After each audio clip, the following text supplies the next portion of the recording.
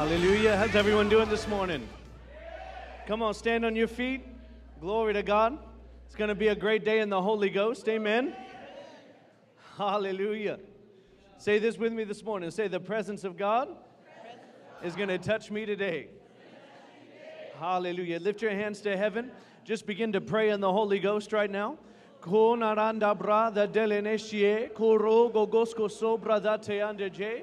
Baranafrada dene kialo, sokora da gia josko soboro, medes desia bom bradandia dese, kianda stosono, andara da telesia chaza, sapara gothotono, giarada tale bestia choso, corodo joskie, giranda dombra ola pratha talenestie, edeso corandonco scosabra cabere vidi ede, maranda de tistase, andabra data kelerete, igara dada scoso bro da talenestia choso sobra o da latatene, merethia dambo sombo cobra danda restia socia radadieta si, baronco co le meredicie, babro vavo tharotosto sabara kaleditia giskie, en haranda danas chosa baradanie, hallelujah, moraka zam parada defesce seveconono, abroco le pradati andastosopa, merece di lisce chanda de dia de sekira de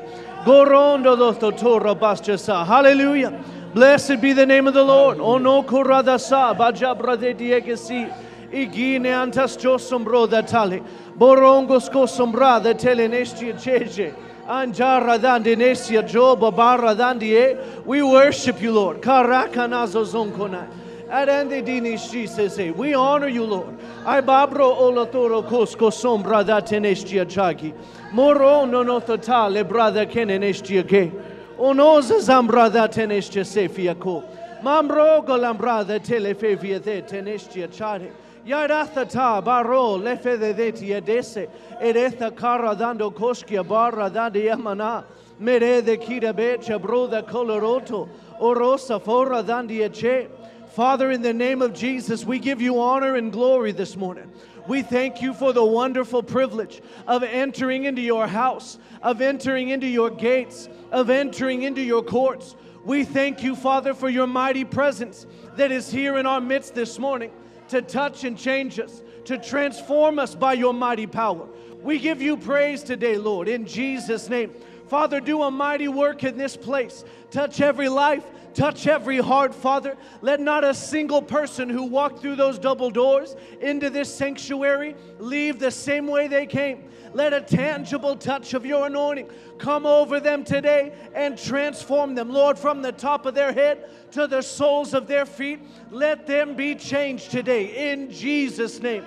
Let any sickness or disease represented in this place be undone by the anointing of the Holy Ghost. Let any despair or discouragement represented in this place be undone by your anointing. In Jesus' name. And Father, we come expectantly to you. With our hands lifted high, with our hearts open, we come expectantly to you today to receive from you what only you can do. And we give you praise today. In Jesus' mighty name. And if you're with me this morning, say, Amen.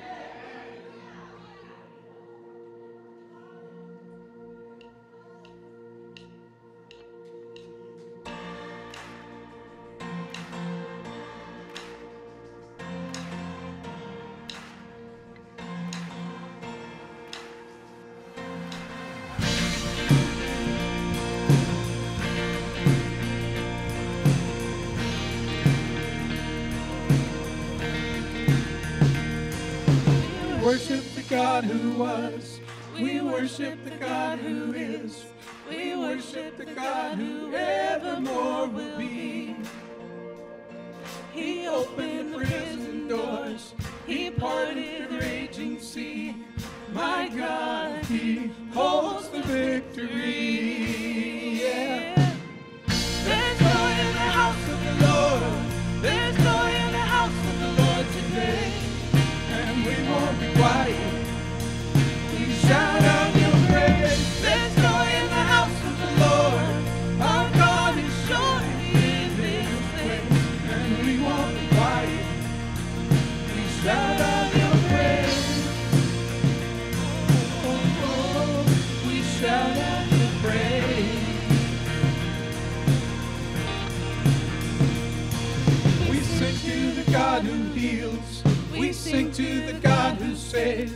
we sing to the God who always makes a way. 'Cause he hung up on that cross, then he rose up from that grave. My God still rolling stones away.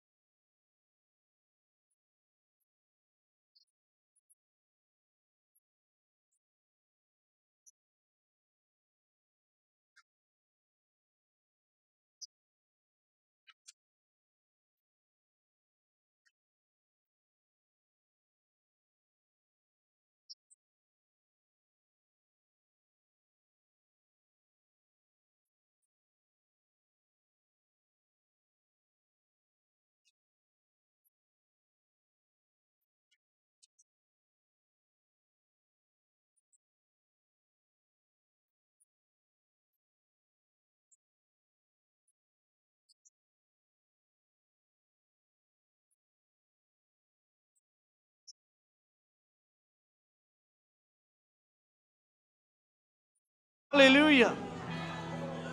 Hallelujah. Hallelujah.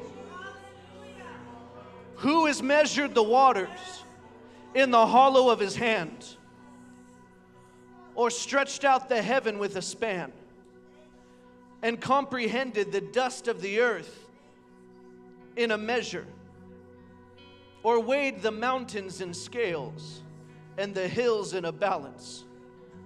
Who has directed the Spirit of the Lord, or being his counselor has taught him? With whom did he take counsel? And who instructed him, or taught him in the paths of judgment, or taught him knowledge, or showed to him the way of understanding? Behold, the nations are as a drop in a bucket, and are counted as the small dust of the balance before him. Behold, he takes up the islands as a very little thing, and Lebanon is not sufficient to burn, nor the beasts thereof sufficient for a burnt offering, for he is worthy of more than that. All nations before him are as nothing, and they are counted to less than nothing and vanity. To whom then shall we liken our God? And what likeness shall we compare unto him? The workman can melt together a graven image, and the goldsmith spread it over with gold, and cast silver chains. And he that is so impoverished that he hath no oblation chooses a tree that will not rot, and seeks unto him a cunning workman to prepare a graven image, but it does not move. Have you not known? Have you not heard? Has it not been told to you from the beginning? Have you not understood from the foundations of the earth that it is he, the Lord, that sits upon the circle of the earth, and the inhabitants thereof are like grasshoppers? He stretches out the heavens as a curtain, and spreads them out as a tent to dwell in. He brings princes to nothing. He makes the judges of the earth as vanity. Yea, they shall not be planted, neither shall they be sown, neither shall their stalk take root in the earth. He shall blow upon them, and they shall wither. The whirlwind shall take them away as stubble. To whom then, saith the Lord, shall you liken me? And to whom shall I be equal, saith the Holy One? Lift up your eyes on high, and behold, who has created all these things, that brings out their host by number. Hallelujah. Who calls all the stars by name, from the greatest to the smallest. For it is he, the Lord, that is strong in power and cannot fail. So why do you say, my way is hidden from the Lord, and my judgment is not seen by God? Have you not known? Have you not heard that the everlasting God, the Lord, the creator of the ends of the earth, does not faint, neither grows weary? There is no way to come to the end of his understanding, but he gives power to the weak, and to them that have no might he increases strength. The young may faint and grow weary. The young man may utterly fall. But those that press in and hold on to the Lord shall renew their strength. Those that press in and hold on to the Lord shall renew their strength. Those that press in and hold on to the Lord shall renew their strength. They shall mount up with wings like eagles. They shall run and not be weary. They shall walk and not faint. Hallelujah. Hallelujah. We don't serve a graven image melded together by a coppersmith or a goldsmith. We serve the living God who measured out the oceans in the span of his hand, who numbers and names the stars. To him shall all the nations be likened to grasshoppers and dust. They shall wither and shall be no more. But those who press in and hold on to the Lord their God, to him shall he increase strength. They shall run and not grow weary. They shall walk and not faint. How many know you serve the living God in this place this morning? And there's nothing that's too hard for him. Hallelujah. No pain he can't reverse. No damage he can't undo. Hallelujah. Can you say amen? Hallelujah. Hallelujah. Hallelujah. Hallelujah. Hallelujah.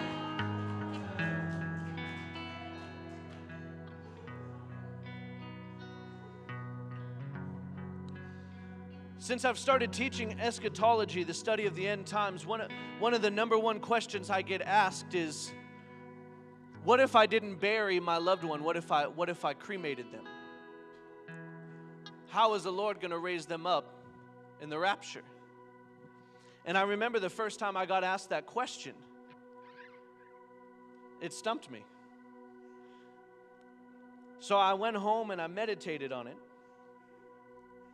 And the Lord ministered to my spirit. Even if your loved one was buried in a suit with a Bible, as they used to bury people, if enough time has passed, their body has completely decomposed anyway. They're dust. From the dust we are, and to the dust we shall return.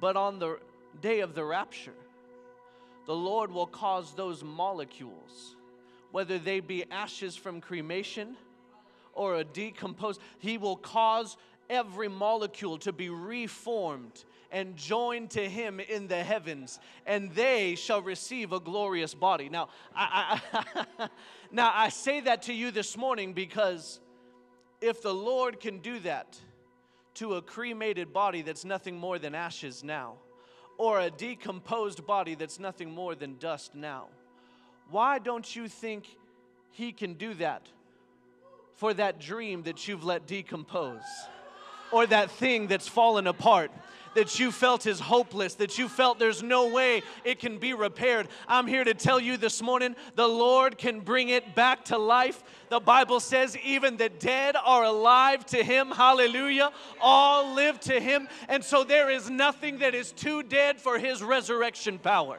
Can you say amen? So I'm here to tell you this morning, it doesn't matter how long your children have been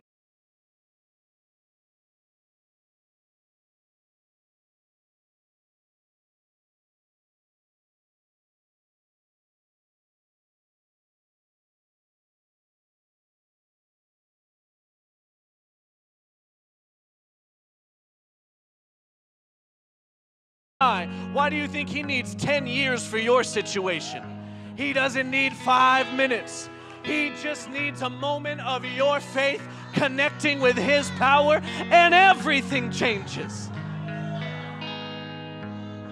Come on, can you see that in your spirit this morning? Hallelujah. Hallelujah. Hallelujah. I see the Holy Ghost touching people in this place this morning. Hallelujah. You're leaving this place built up by the Holy Ghost. Amen. Hallelujah. Hallelujah. I'll tell you this morning, if you're still drawing breath, God has a plan for you. Hallelujah. Now, don't stop drawing breath in this service. God's done with you. Wait till 1. Amen. But I don't believe God's done with anybody in this room.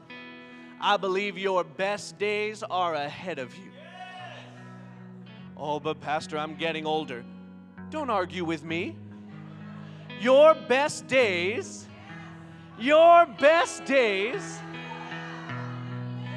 are ahead of you. Hallelujah. I feel y'all hooked up this morning. Amen. Somebody's believing God for a miracle in here today. Hallelujah. Blessed be the name of the Lord. Hallelujah.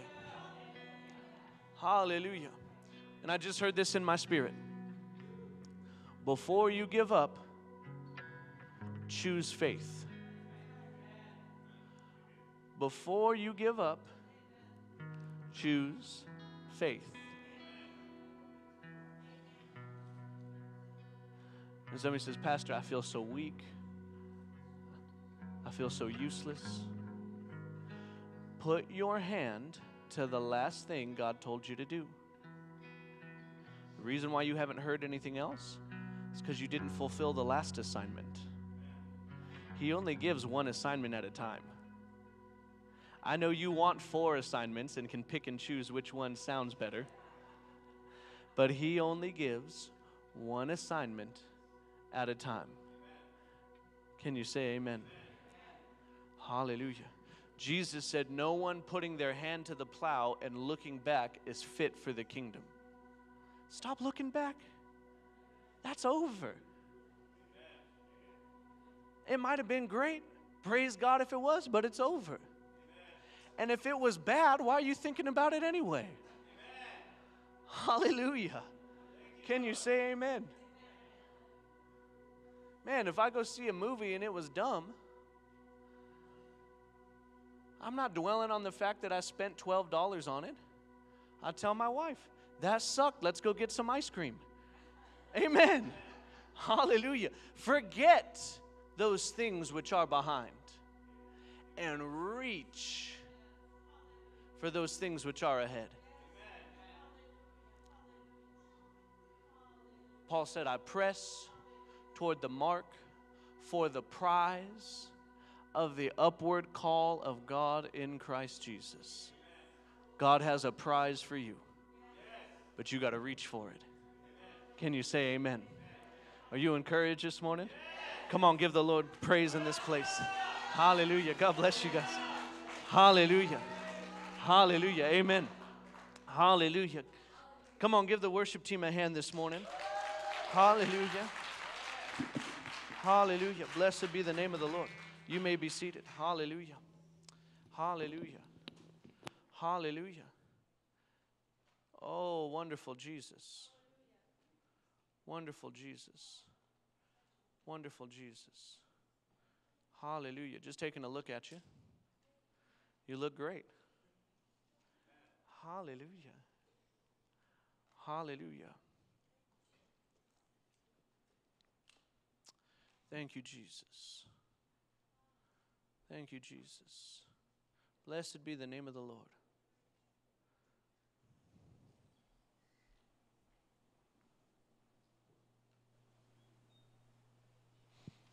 Hallelujah.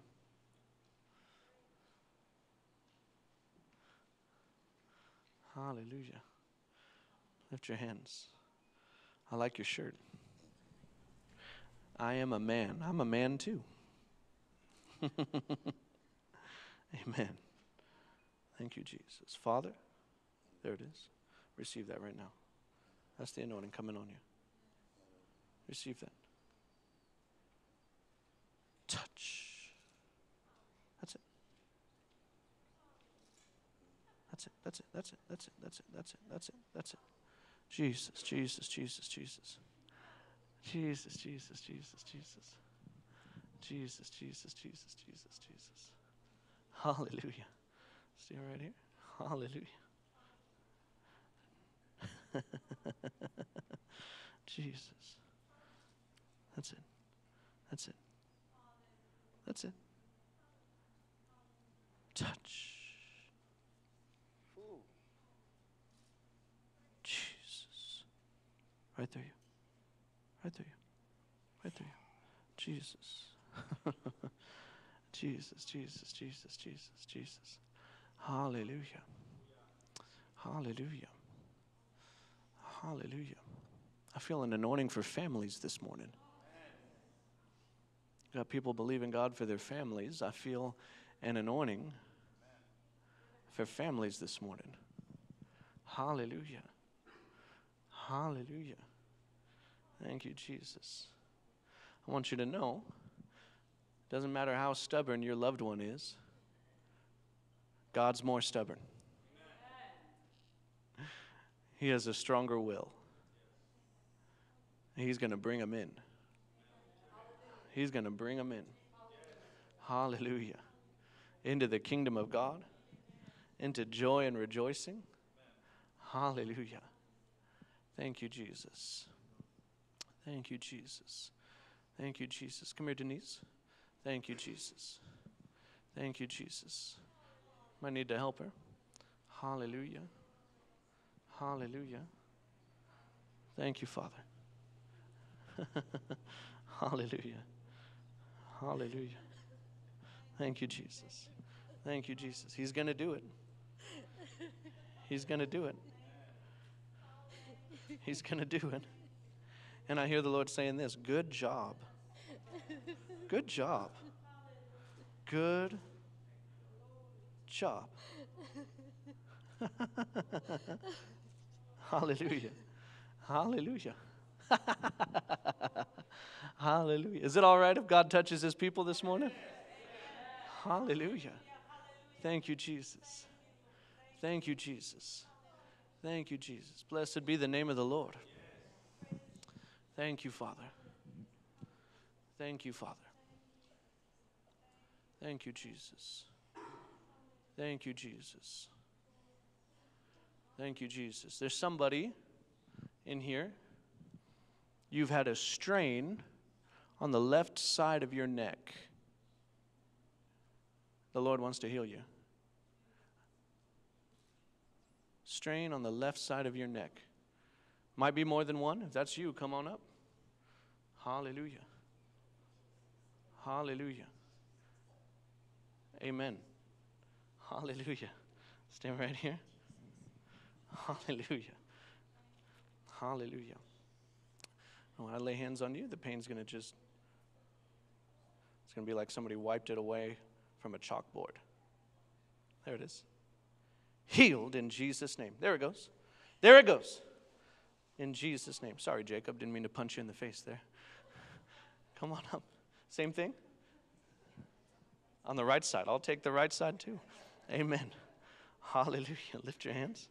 Same thing. As I lay my hand on you, it's going to be like it's rubbed out. Healed. There we go. There we go. It goes now. Yep. There it goes.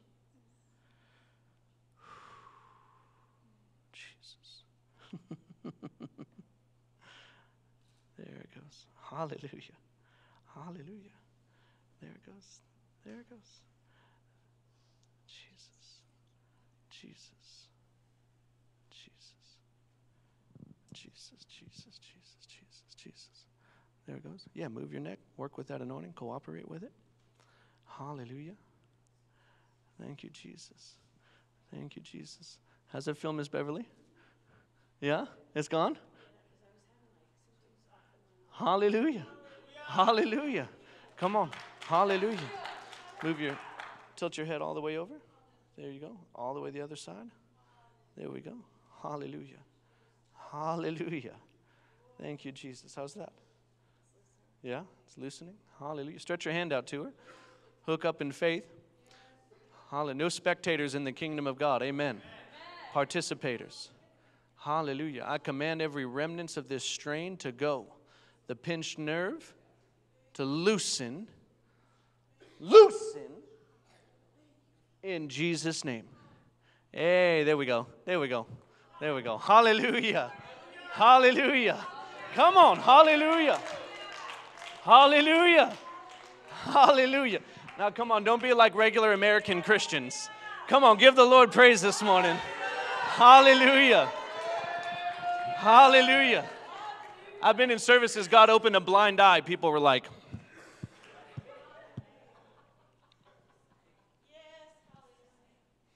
come on. Hallelujah. R.W. Shambach used to say, praise makes God want to do it again. Amen. Praise makes God want to do it again. Hallelujah. Now, let me tell you what happened. As I was ministering to people, I felt a strain. This is how I knew. I felt a strain in my neck. And I was very aware of it. And I thought, that's strange. Now, I'm a little dense, so it takes me a little while sometimes. But it clicked in my spirit. Oh, the Lord's showing me somebody has it. Because after I prayed for them, it's gone now. Sometimes the word of knowledge manifests that way. Brother Roberts, Oral Roberts, used to have that. He'd know what somebody was dealing with because he'd start feeling it himself. Amen. Hallelujah. Somebody says, why does God do that? I don't know. I'm just here to do what he says. Amen. Hallelujah. Somebody, can we just flow with the Holy Ghost? Somebody has a strain in their lower back. I'm not sure if it's your sciatic nerve or not. That's you, come on up. There we go. Hallelujah. Hallelujah. Hallelujah. Thank you, Jesus. Is that you? Yeah, line up, shoulder to shoulder. Hallelujah. Hallelujah. Blessed be the name of the Lord. Thank you, Jesus. Thank you, Jesus. Can somebody scoot the pulpit over a little? Hallelujah. Thank you, Jesus. Now, this isn't a gamble. It's not like the slot machines at the casino where you hope to hit lucky sevens and get healed. When I lay my hands on you, that pain's going to completely go. I want you to cooperate with that anointing. When I lay hands on you, I want you to begin to do what you couldn't do without pain. Amen? Hallelujah. There we go. By the authority of the name of Jesus, be healed in Jesus' name. Right through you. Right through you. In Jesus' name. Through your whole spine, into your nervous system. Now, in the name of Jesus. Now begin to cooperate with that anointing. Bend over. Bend over. Bend forward. Hallelujah. Twist from side to side. There we go. Hallelujah. Thank you, Jesus. Thank you, Jesus. That goes right through you. Hallelujah. Hallelujah. How's that feel? Yeah? Hallelujah. Keep working with it. Hallelujah. Keep working with it. Hallelujah. By the authority of the name of Jesus, be healed. There we go. There we go. I feel that. There we go. Bend forward. Twist from side to side. Hallelujah. Glory to God. Hallelujah. How's that feel? Is this loosening? Yeah? Hallelujah. Keep working with it. Cooperate with that anointing. In the name of Jesus, be healed. In Jesus' name. In Jesus' name. In Jesus' name. Now cooperate with it. Bend over from side to side. Don't hit Miss Ruth. Amen. Hallelujah. By the authority of the name of Jesus, I command healing. There we go. Bend forward with me. Bend forward with me. There we go. There we go. Hallelujah. There we go. It's loosening. Loosening. Hallelujah. Hallelujah. By the authority of the name of Jesus, be healed. In Jesus' name. In Jesus' name. In Jesus' name. In Jesus' name. Now bend forward. Cooperate with that anointing. There we go. Bend forward more. Hallelujah. You can bend your knees, though. It's not a calisthenic. You don't have to touch your toes. I can't even do that. Hallelujah. Hallelujah. There we go. Yeah? Yeah? Yeah? Come on, give the Lord praise this morning. Hallelujah. Hallelujah. Hallelujah. Hallelujah. Blessed be the name of the Lord. Amen. Amen. Now, I didn't have that planned. It wasn't in the program. Amen. But it was in God's program. Can you say amen? Hallelujah. Blessed be the name of the Lord. Thank you, Jesus. Thank you, Jesus. Thank you, Jesus. Thank you, Jesus. Thank you, Jesus. Now, how did you know about the back, Pastor? Same thing. While I was telling you what happened with my neck, I started feeling in my back. I don't normally get a word of knowledge that way, but it worked that way today. Why, Pastor? I don't know.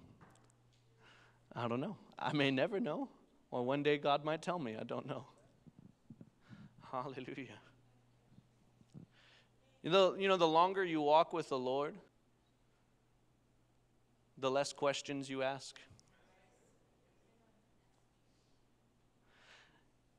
But the more questions He answers. The longer you walk with the Lord, the less questions you ask, but the more questions He answers. And He'll answer a question.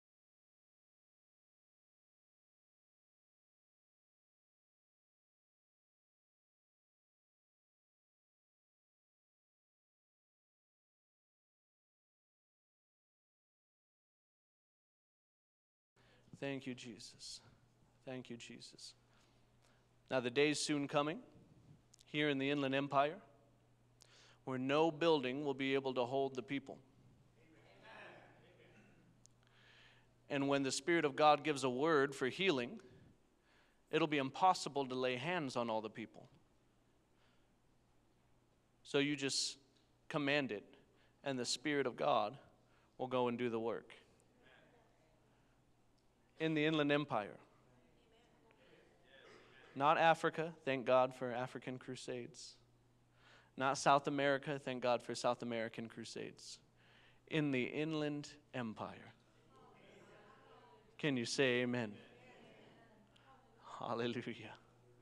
Hallelujah. Hallelujah. Hallelujah.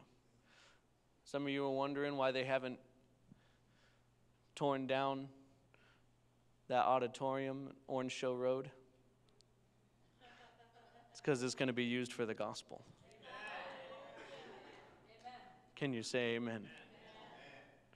It's going to be used for the gospel. Hallelujah. Glory to God. Thank you, Jesus. Thank you, Jesus. The stadium in LA that they just built for the Los Angeles Rams, $5 billion. It's going to be used for the gospel. Amen. Amen. I consider myself a student of revival. You begin to study the Welsh revival of the early 1900s. Secular accounts, not Christians, secular accounts tell us that they had to postpone sporting events because the people who were attending the sporting event would begin to sing a hymn during the game, and the presence of God would start sweeping across the auditorium or the field, and people would start getting drunk in the Holy Ghost and falling out under the power. The players that were playing would start falling out on the field, just laying on their faces. The secular newspapers said they were overcome in a state of stupefaction. Hallelujah. I think we need a lot of people nowadays to be overcome in a state of stupefaction. Amen. Can you say amen? Amen? Hallelujah. Blessed be the name of the Lord. Hallelujah. They had to shut down, during the Welsh revival of the early 1900s, they had to shut down the coal mines, which was the main source of income for that region. The majority of people were, of the men were employed in the coal mines. And at this, obviously, early 1900s, they didn't have trucks and things like we do now, so they would use mules to pull carts. And in order to get the mules to go, the coal miners would use cuss words. So that was the commands that the mules would follow. Well, the revival swept over the coal mine. And all the coal miners got their tongue cleaned up. And so the coal miners refused to cuss. And because the coal miners refused to cuss, the mules wouldn't go anywhere. They'd just sit there. So they had to shut down the coal mine for several months to retrain the mules with different commands because the coal miners wouldn't cuss anymore. Now, if God did that then, I know we don't have coal mines now, but we got people who cuss now. If God did that then, can He not do that now? Isn't He the same yesterday, today, and forever? Hallelujah. A man of God by the name of Duncan Campbell, who was there for those revivals. In his 80s, in the 1930s, they recorded him. He was in his 80s talking about the revival in Welsh in the early 1900s. And in his thick Welsh accent, Duncan Campbell said, "When God stepped down, suddenly men and women all over the parish were gripped by the fear of God." Not an evangelist, not any organized effort, but an awareness of God that captured the whole of Lewis. What was that? He said. Revival? Revival. Hallelujah. And if Jesus tarries, some of y'all are going to be in your 90s and say, when God stepped down, suddenly men and women all over the Inland Empire were gripped by the fear of God. Hallelujah. That's what I'm believing for. You study accounts of the Welsh revival of the early 1900s, and in the pubs and bars,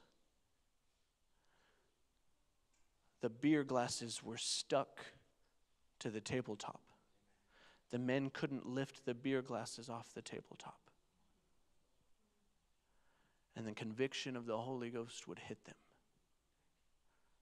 Hallelujah. Glory to God. I'm telling you, it won't be few and far between the number of people that have a testimony of God gripping them. It's going to be multitudes. I remember saying this when we had a revival services before we started the church. Revival doesn't touch everyone. Revival touches every single one. Pastor, what's the difference? When you say everyone, it's a sea of faceless people. But to the Lord, every face is a soul, is a spirit, is a life. He knows every single person, and He'll grip them in the way they need. Can you say amen? Hallelujah. Thank you, Jesus. That's what I'm believing God for the Inland Empire. Amen. It's not going to be some hyped up thing where the who's who and the charismatic zoo all want to come and preach now because now the Inland Empire is the in place. No, if they want to come, they can, but you just sit and receive from the presence of God. No man's getting credit. Hallelujah. Just the Holy Ghost being who He is. God Himself. The manifest presence of God. Can you say amen? Hallelujah. It's going to happen. It's going to happen. It's going to happen. It's going to happen. Hallelujah. Hallelujah. If you study the first Great Awakening in America in the 1700s, George Whitefield, who was a traveling evangelist, would preach in the 13 colonies. And he came to Philadelphia, and he preached there for 2 weeks. And in attendance, among the thousands of others, was Benjamin Franklin. And Benjamin Franklin, at the end of every service, would empty his pockets and give everything he had in the offering. And Benjamin Franklin said, I do suppose that if Mr. Whitefield is to stay much longer, I shall be a man on the streets with nothing left. Because every time he heard George Whitefield preach, he just gave everything. So there was one service where Benjamin Franklin had a young man that worked for him, and he took all of his money and he gave it to the young man. And he said, hold on to this for me, because if I hold on to it, I'll give it all in the offering. George Whitefield preached for 2 hours. Benjamin Franklin was dissolved into tears. His eyes were closed as he could feel the presence of God. He opened his eyes in the midst of a tumult of people crying out to the Lord, and he looked to his right, and the young man was missing.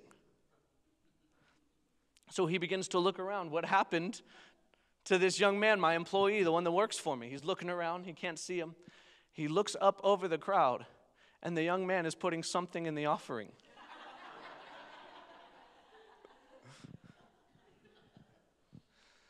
He returns back to Benjamin Franklin. Benjamin Franklin says, what have you done? The young man said, if you couldn't hold on to your own money, what makes you think I'd hold on to it? And he put all of Benjamin Franklin's money in the offering. Amen. Hallelujah. Now, I'm not telling you to go into your neighbor's purse this morning. But when the power of God gets a hold of people, nothing else matters. Nothing else matters. Nothing else matters. Can you say amen? Hallelujah. Hallelujah. Thank you, Jesus. And so it won't be little drips here of the power of God, a little drip here of the power of God. It's going to be a deluge.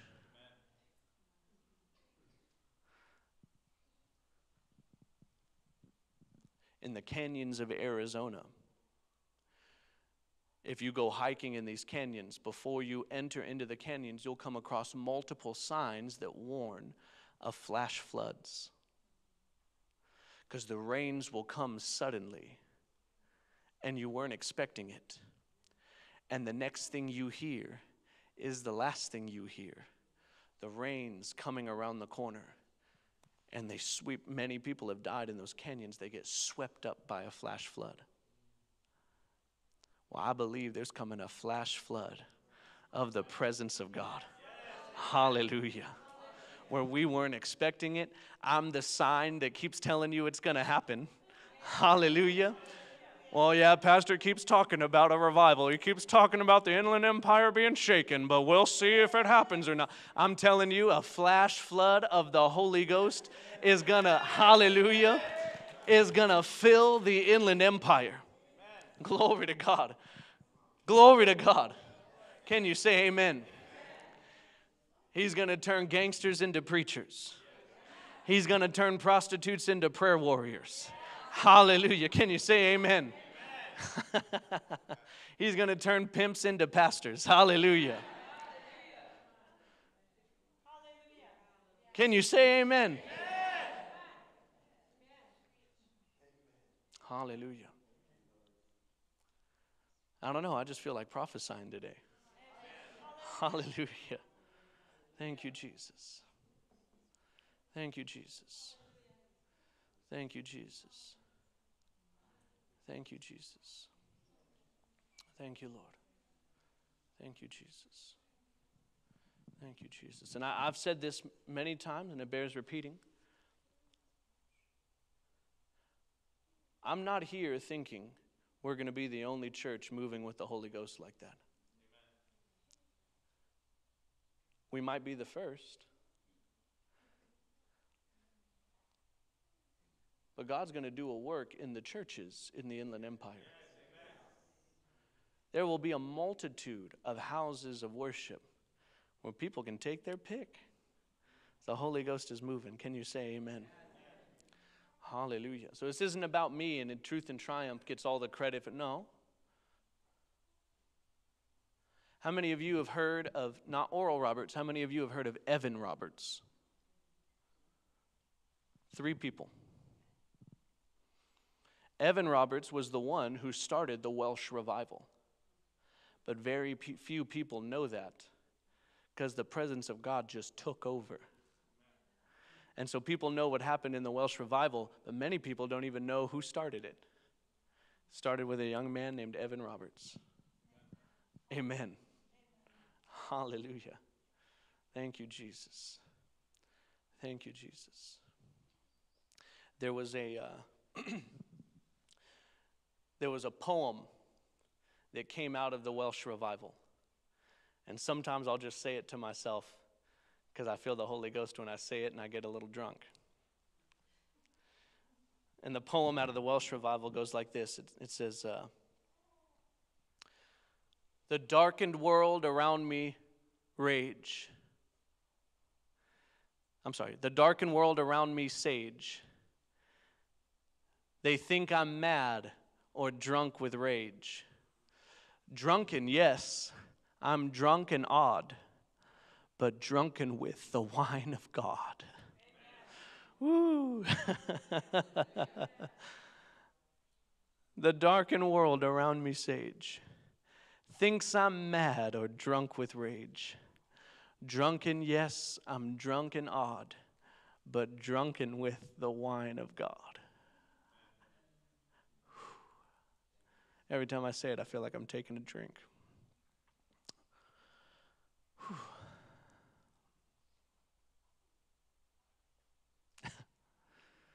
Oh, man. Great days are ahead. The greatest move of God is not behind us. The greatest move of God is right ahead of us. Can you say amen? Hallelujah. My dean in Bible school tells a story. He was a pastor in Tulsa before, I shouldn't have told that poem. He was a pastor in Tulsa, Oklahoma long before he was dean of our Bible school. Well, one year he took a trip to Israel just by himself, and he went to the markets, and of course, they're pretty smart out there, and they know Christians get really excited for trinkets. And so in the markets, he was able to find a shofar. Now, what a lot of people call shofars nowadays are actually African kudu horns. They're not real shofars. But he got a real shofar. And he brought it back from Israel. His first service back at the church was a midweek service. But it was more attended than normal because he had been gone for a few weeks. Everybody wanted to see Pastor. So it was a highly attended midweek service. But because it was a midweek service, they didn't have a full band. So he was just on the piano leading worship. And he had the shofar, he had put it on top of the keyboard. Well, after worship, he began to minister, and he began to preach on the coming of the Lord, the second coming. And as he was ministering, the power of God was sweeping over that place, just touching people. He said it was like heaven entered into that room. He said it was so powerful, people were just caught up in the Holy Ghost. He said there wasn't an open eye in the place, and I didn't have to tell anyone to close their eyes. Everyone was just overwhelmed in the presence of God. He said there were shouts of joy, there was weeping, there was laughing. It was wonderful. He said, and he became so enraptured in that presence that he jumped up on stage and he grabbed that shofar and he blew in it. Well, everyone's eyes in the place were closed. And he just got done preaching on the coming of the Lord. So when he blew in that shofar, No one saw him on stage. Everyone looks up and they go, "It's happening! It's happening!" He said people were climbing on the chairs. They didn't know what to do. Everyone was looking up with their hands lifted. And he said after a few minutes, the excitement turned into terror because they'd always heard it was supposed to happen in the twinkling of an eye, and it hadn't happened yet. They're still in their seats. Everyone in the church thought they missed the rapture. Oh, God!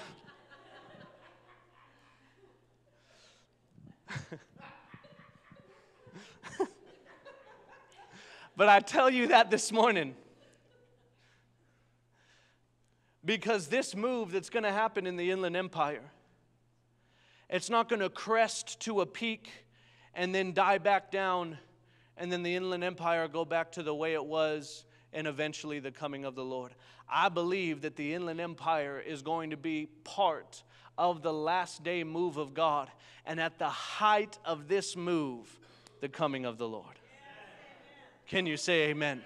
So don't be shocked if you're in the house of God, overcome by the presence of God, and the next thing you know, you're in a glorified body, looking Him in the eyes, whose face shines like the sun in its strength, whose eyes are a flame of fire, whose hair is white like wool, whose feet are like brass refined in the fire, whose voice is as the sound of many waters. Can you say amen?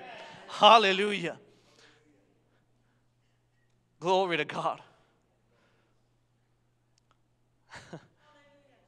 I feel the Holy Ghost in here this morning. Hallelujah. I see Sarah trying to hold it together and take pictures. She's doing a terrible job holding it together. Great job with the pictures. Terrible job holding it together.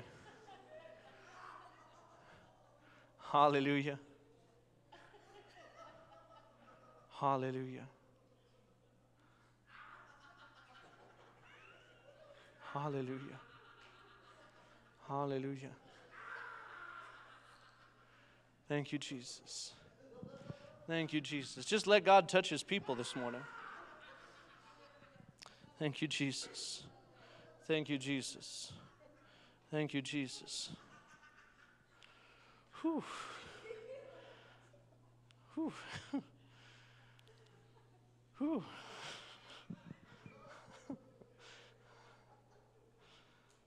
Jesus. Hallelujah.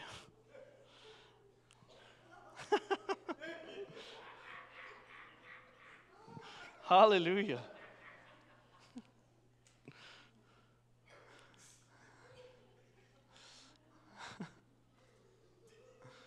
Thank you, Jesus.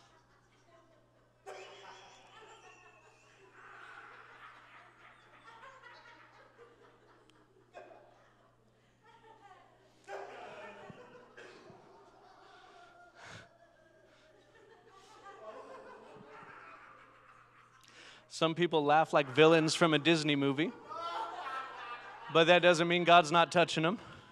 Amen. Just because they laugh like Jafar doesn't mean God's not touching them. Hallelujah.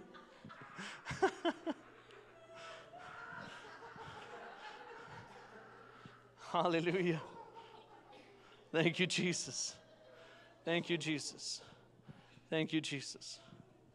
I feel the fire of God in here right now. Hallelujah.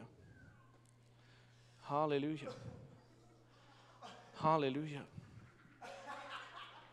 Hallelujah.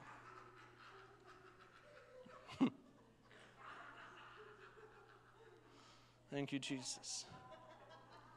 Thank you, Jesus. Thank you, Jesus. There it is. There it is.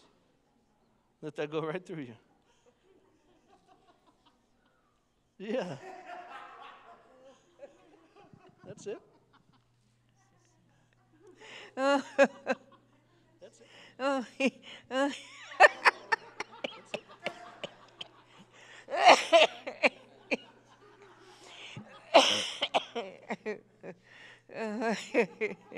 That's it.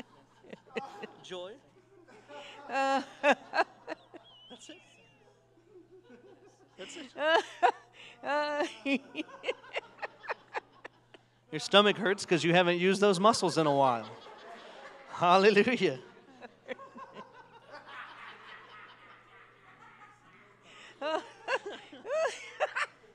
Hallelujah.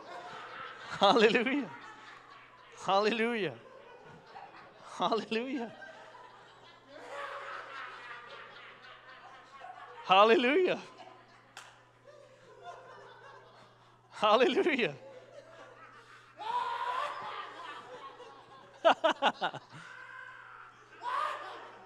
Hallelujah.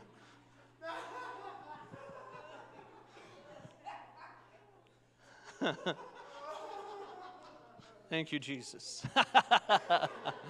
Thank you, Jesus. Hallelujah. Thank you, Lord. Thank you, Jesus.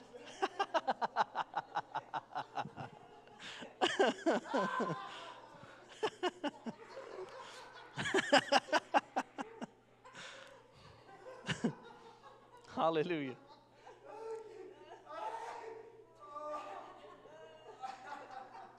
Hallelujah.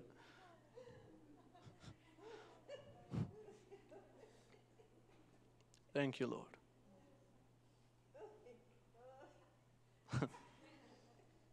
Thank you, Jesus.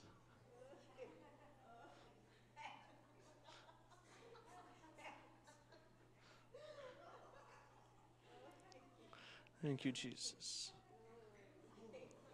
Thank you, Jesus. Thank you, Jesus. Hallelujah. Thank you, Jesus. Thank you, Jesus. Hallelujah. Hallelujah. Hallelujah. I don't know about you, but I don't want anything except the Holy Ghost. Can you say amen?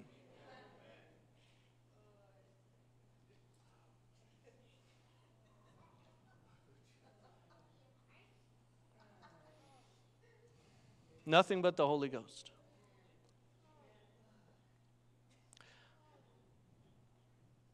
I don't want to build a church on man's comfort. I want to build a church making room for the Holy Ghost. And if the Holy Ghost makes man uncomfortable,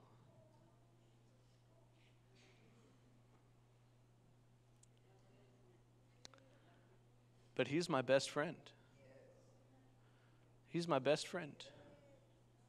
His voice, just the sound of his voice means so much to me.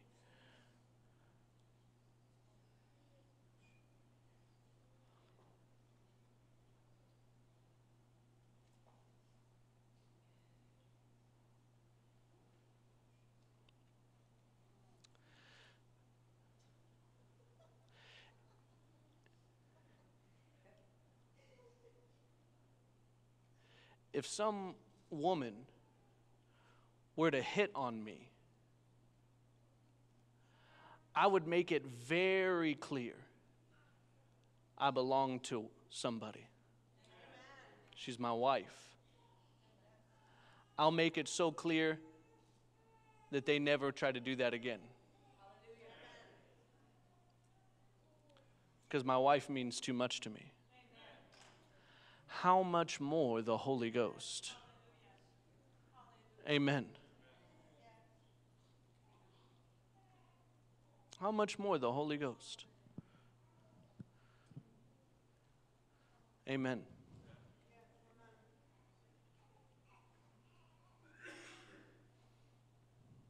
Hallelujah. Amen. I just want the Holy Ghost. I want the Holy Ghost in fire.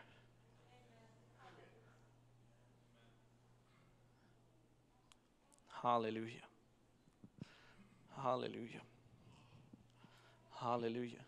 You know, that was the secret to Catherine Coleman's ministry. All she wanted was the Holy Ghost.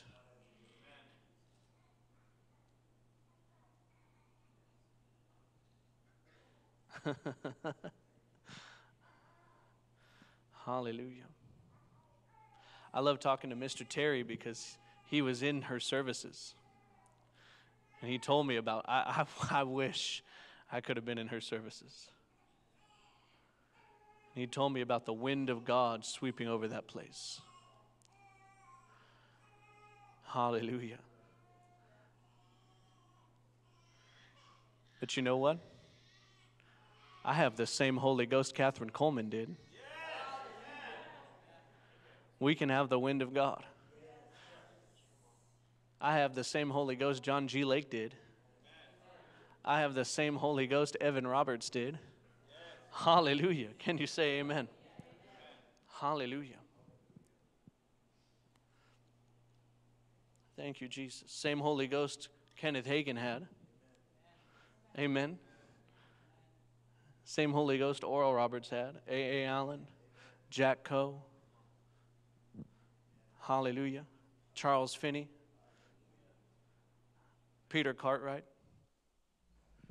Hallelujah.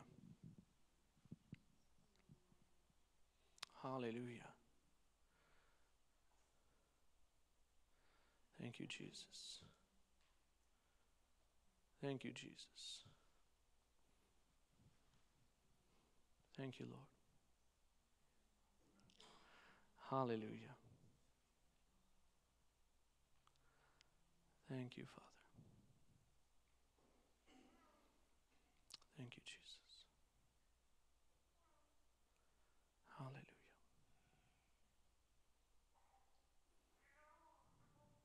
Thank you, Jesus. Thank you, Jesus. Thank you, Lord. Thank you, God. Hallelujah. So you know I'm not just standing here because I don't have a message. I actually have a message. But I don't feel the release to move on yet. I don't feel the release to move on yet. People get nervous in church when the preacher's not saying anything. The Holy Ghost is saying something.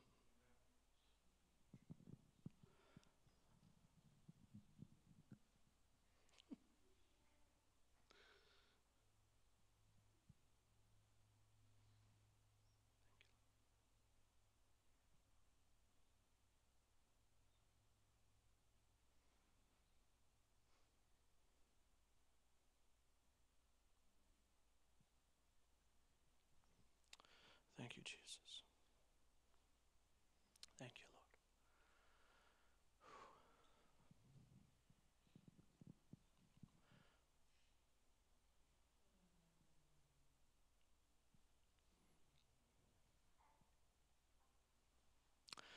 I feel like I'm standing under a waterfall. It's the presence of God. Hallelujah.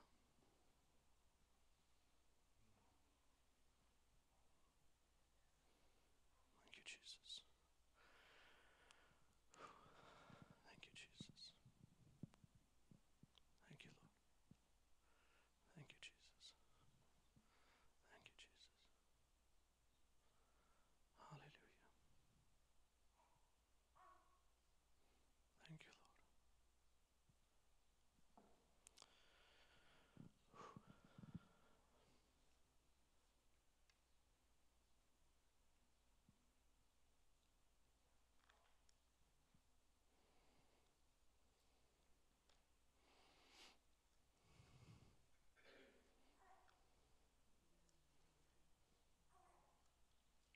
Hallelujah.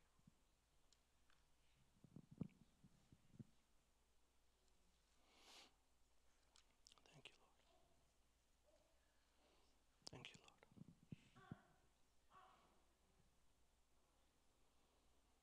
Hallelujah.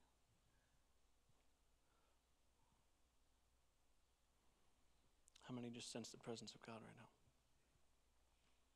Hallelujah. It's precious. It's precious.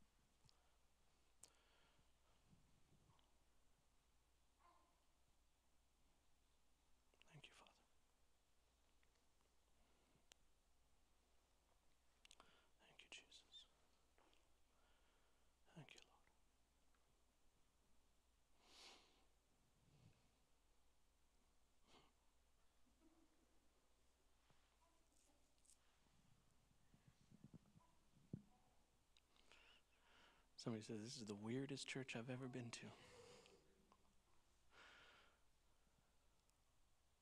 And we just value the presence of God. We value the Holy Ghost. We value the anointing. Thank you, Jesus. Thank you, Jesus. Thank you, Jesus.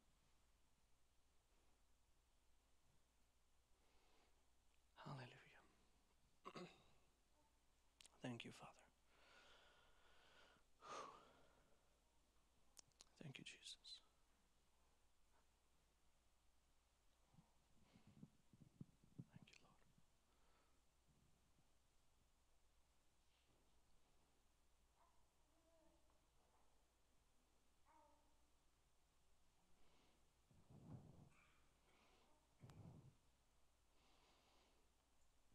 Hallelujah.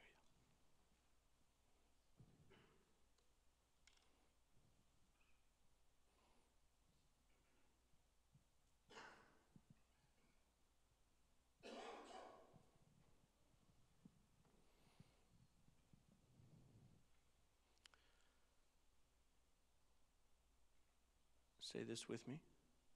There's nothing more precious than the presence of God. Amen. Hallelujah. Hallelujah. Now, in the natural, it seems like we're just sitting quietly. But you're going to find out God was doing some things this morning. Just while you were sitting under the anointing, God's just... Amen. I remember, and this was not that long ago, I believe it was either last year or late 2020, the Lord spoke to me and He said, you've learned how to wait on my presence. Now you need to learn how to wait in my presence. Amen.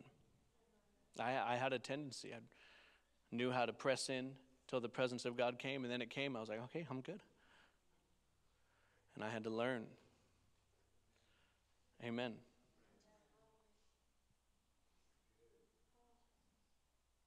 Hallelujah.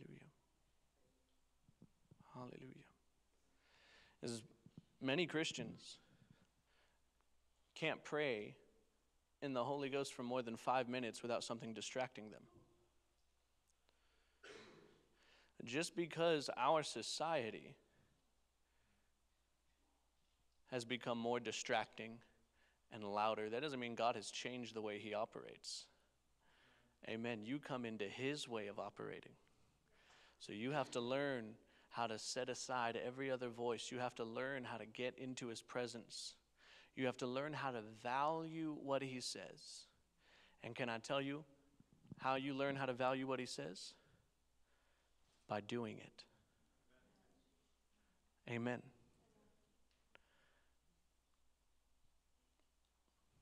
Hallelujah.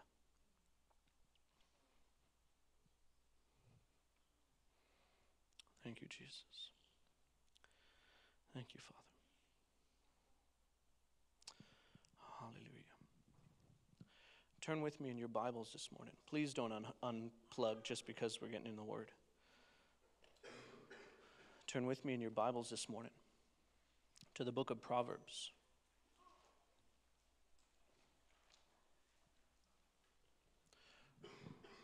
Proverbs,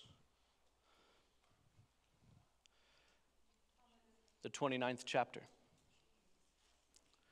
I'm continuing along the lines that I started on last Sunday, which was achieving God's best. Amen. How many in here don't want any less than God's best? 3 of you, that's phenomenal. How many of you in here don't want any less than God's best? Amen. Hallelujah. And when the Lord spoke to me about what to minister today, He's taken me along the lines of the same subject, achieving God's best, but He's taken me a direction I didn't expect. Amen. Proverbs chapter 29,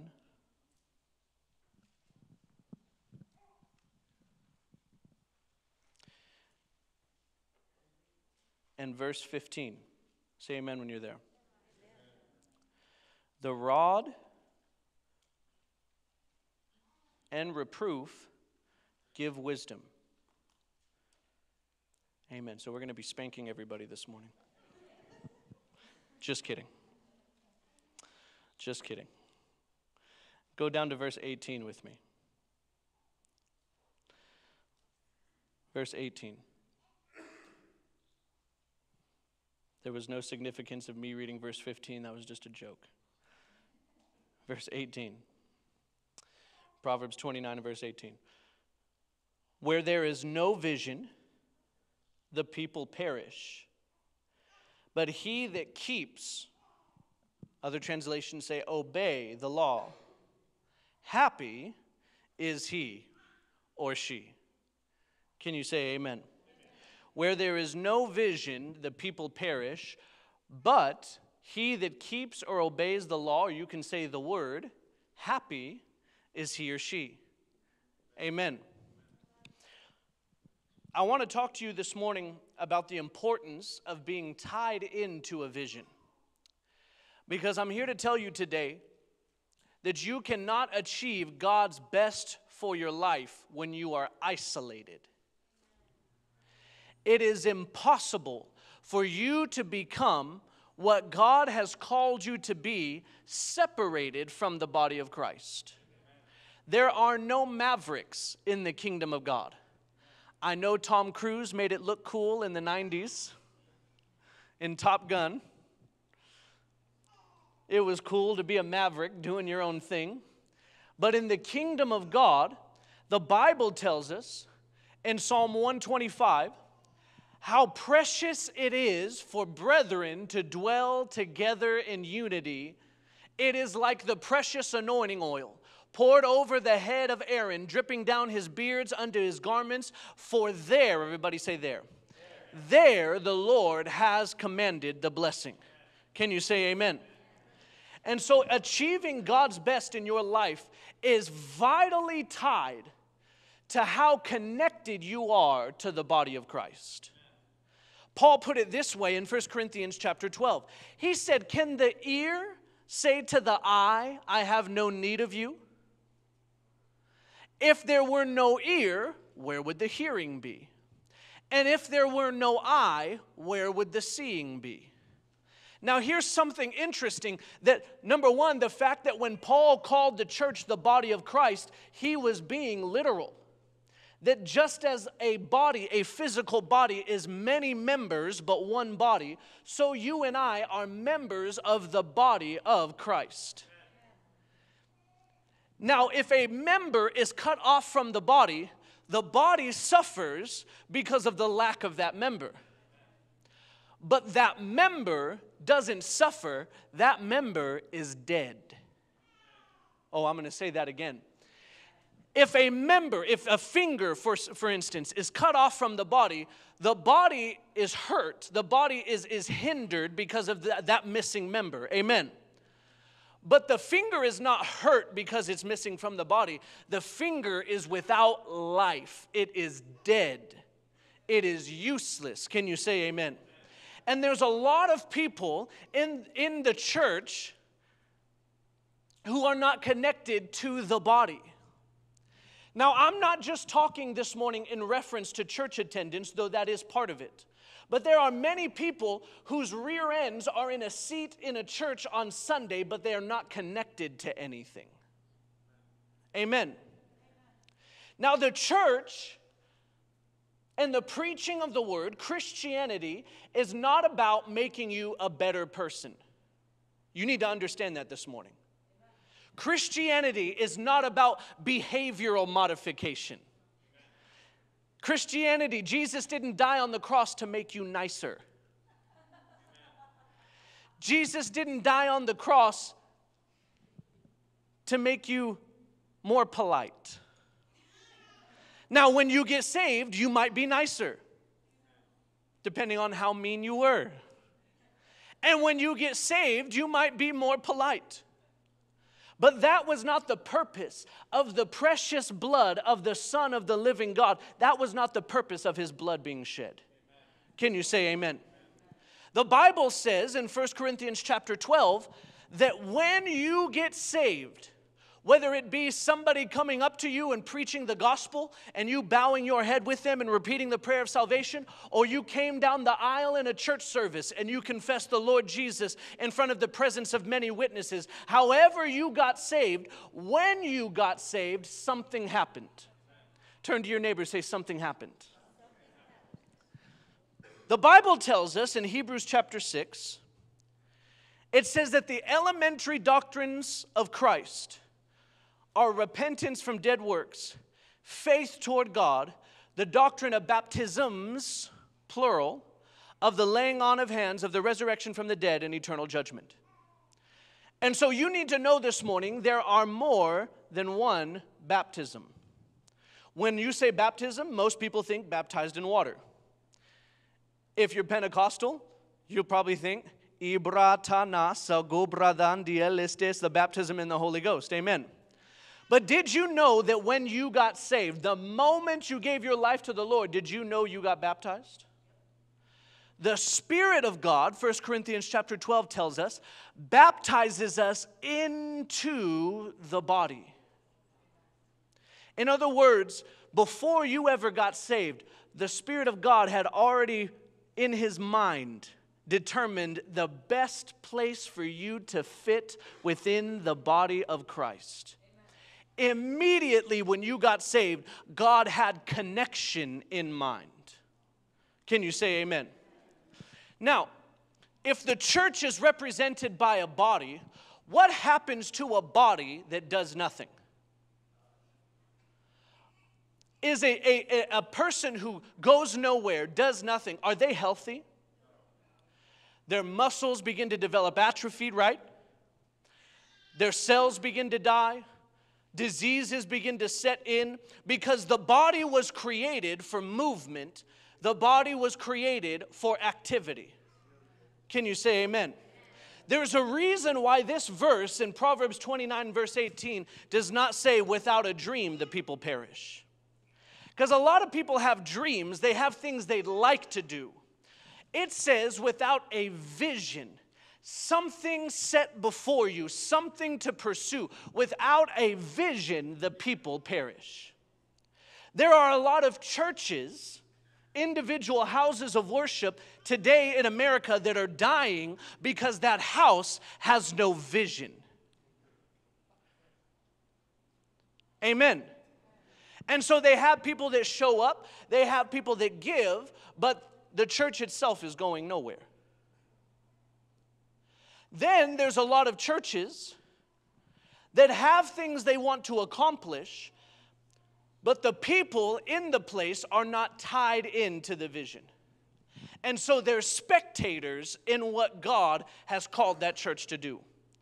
Well, won't that be great when that finally happens? But you need to understand this morning, you are part of the body. There is nowhere my feet can take me that my hands do not go. Amen. I didn't leave my hands at home this morning because they didn't feel like waking up. I didn't leave my nose at home this morning because it didn't feel like waking up. Where the body goes, every member of the body follows. Can you say amen? And so you need to understand this morning, and I pray that God would minister this to your spirit, that this church would not be merely where you go to church. Where do you go to church? Oh, Truth and Triumph. But that you would be connected. You would be tied in to what God has in store for this body. And I'm here to tell you this morning that that is the key to achieving God's best in your life. You will never achieve the highest thing that God has for you disconnected. You have to be tied in to the body. Can you say amen? If one part of the body is blessed, the whole body is blessed. Hallelujah. So notice it says that without vision the people perish, but, everybody say but. He that keeps or obeys the word, happy is he or she. It's not just a matter like I said, of having something you want to do, because a dream is what you would like to happen. A vision has to be actively pursued. Amen.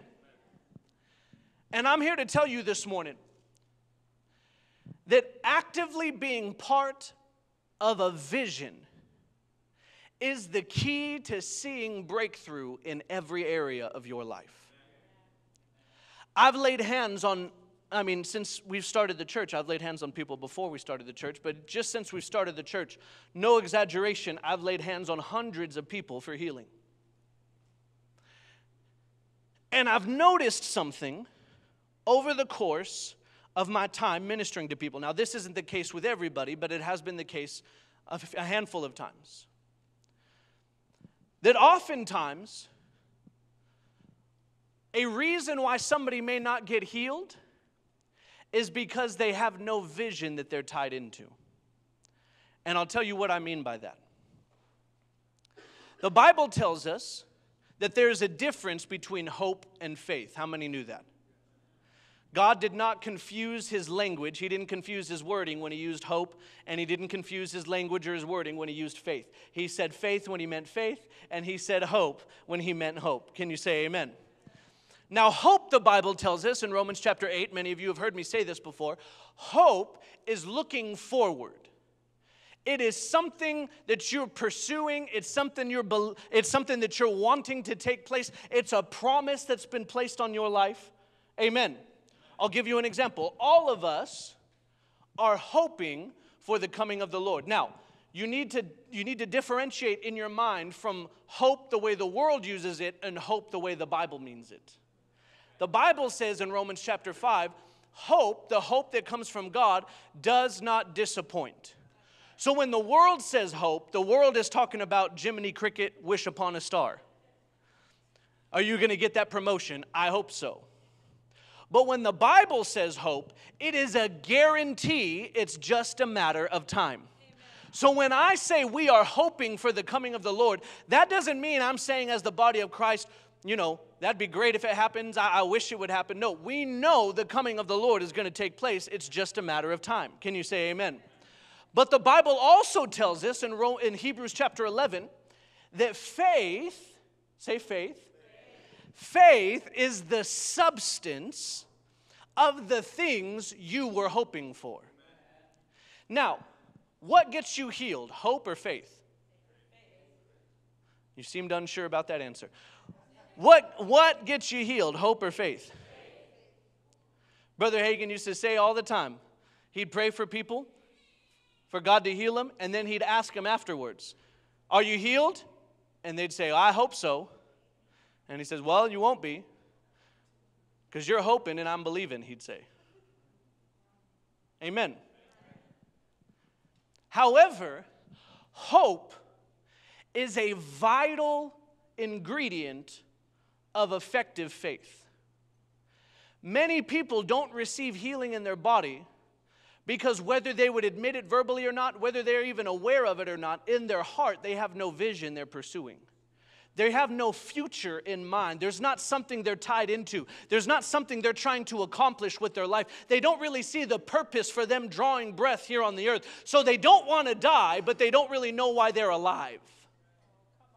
They don't want to die. Pray for me, Pastor. I don't want to die. But they're not really living for anything. Turn with me to 1 Corinthians chapter 9. And please turn quickly. Quicker than me, because I'm taking forever. Hallelujah. 1 Corinthians chapter 9.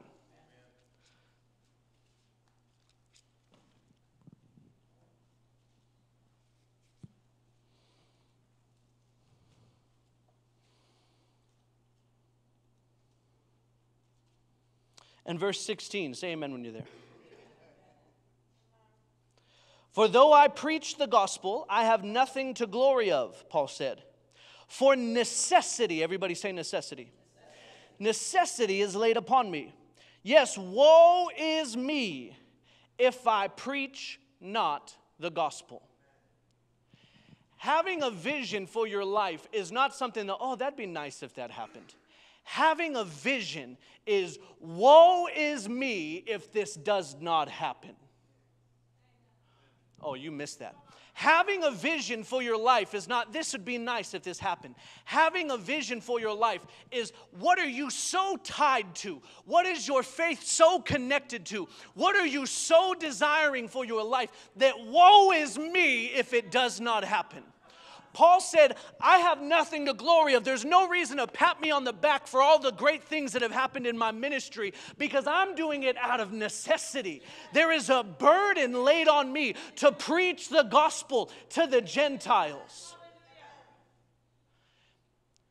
And so when we reach 10,000 members in this church, that's not something for us to pat ourselves on the back about because the burden is the Inland Empire. The vision is the Inland Empire. So I'm not stopping because somebody does some documentary on the church as to how big we've grown or people are documenting the miracles that have taken place. That's nothing to glory in. Of necessity, I am pursuing a vision for my life. And without vision, the people perish. What causes churches to slip over into watered down, lukewarm Christianity, their vision is too small. The goal was too small. The prize was too small. And they hit it, and when they hit it, they didn't know what to do anymore. So now it's no longer about pursuing, it's about maintaining. Well, now we've hit 10,000 members. Now we just need to maintain our membership. Absolutely not. Woe is me if the Inland Empire is not shaken by the mighty hand of God. Can you say amen? Woe is me if this vision for my life is not fulfilled. Now, if God has called you to a church, He's not called you to a seat to plant your butt on, and you get mad when a newcomer is sitting in your seat on Sunday. Excuse me, sir, that's my seat. Sit somewhere else. Can you say amen? God didn't call you to a church because He had a seat in mind. God called you to a church because He had a vision in mind. And many of you are wondering, what's the vision for my life? It's probably to fulfill the vision of this church. Amen. Well, I really don't know what my purpose is. Tie into the vision of a church. You're connected to a body. Imagine your finger saying, I really don't know what I'm here for. To help the rest of the body. Could you imagine laying at 3 a.m, your finger, are you awake? Yeah, Mr. Finger, what's wrong? Oh, I just don't know what I'm here for.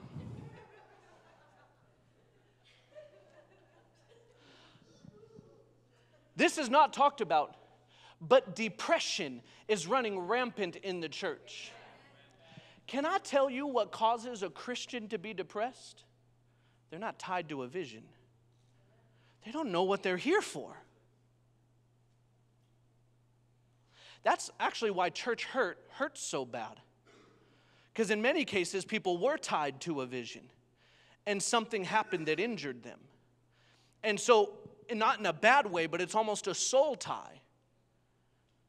When they get hurt by a church or a ministry, and there's a break there because they were actually tied into the vision. That's what the enemy wants to do. He wants to cause offense. He wants to cause division, to divide you from the vision. And so people leave a church and then they come to a new one, and the problem is they don't want to tie into the vision of the new church because of the division at the old one. But I'm here to tell you, don't allow the enemy to cause you to hold back from tying in completely because of what happened before. Can you say amen? You are called to be a part of a vision in a body that is pursuing the kingdom of God being expanded here on the earth. Can you say amen? And so achieving God's best for your life is not just you walking in prosperity, though I want you prosperous. God wants you prosperous. Achieving God's best for your life is not just walking in total health, though I want you healthy. God wants you healthy. Beloved, I desire above all things that you prosper and be in health. Finish it for me, Bible scholars. Even as your soul prospers. That's the will of God for your life.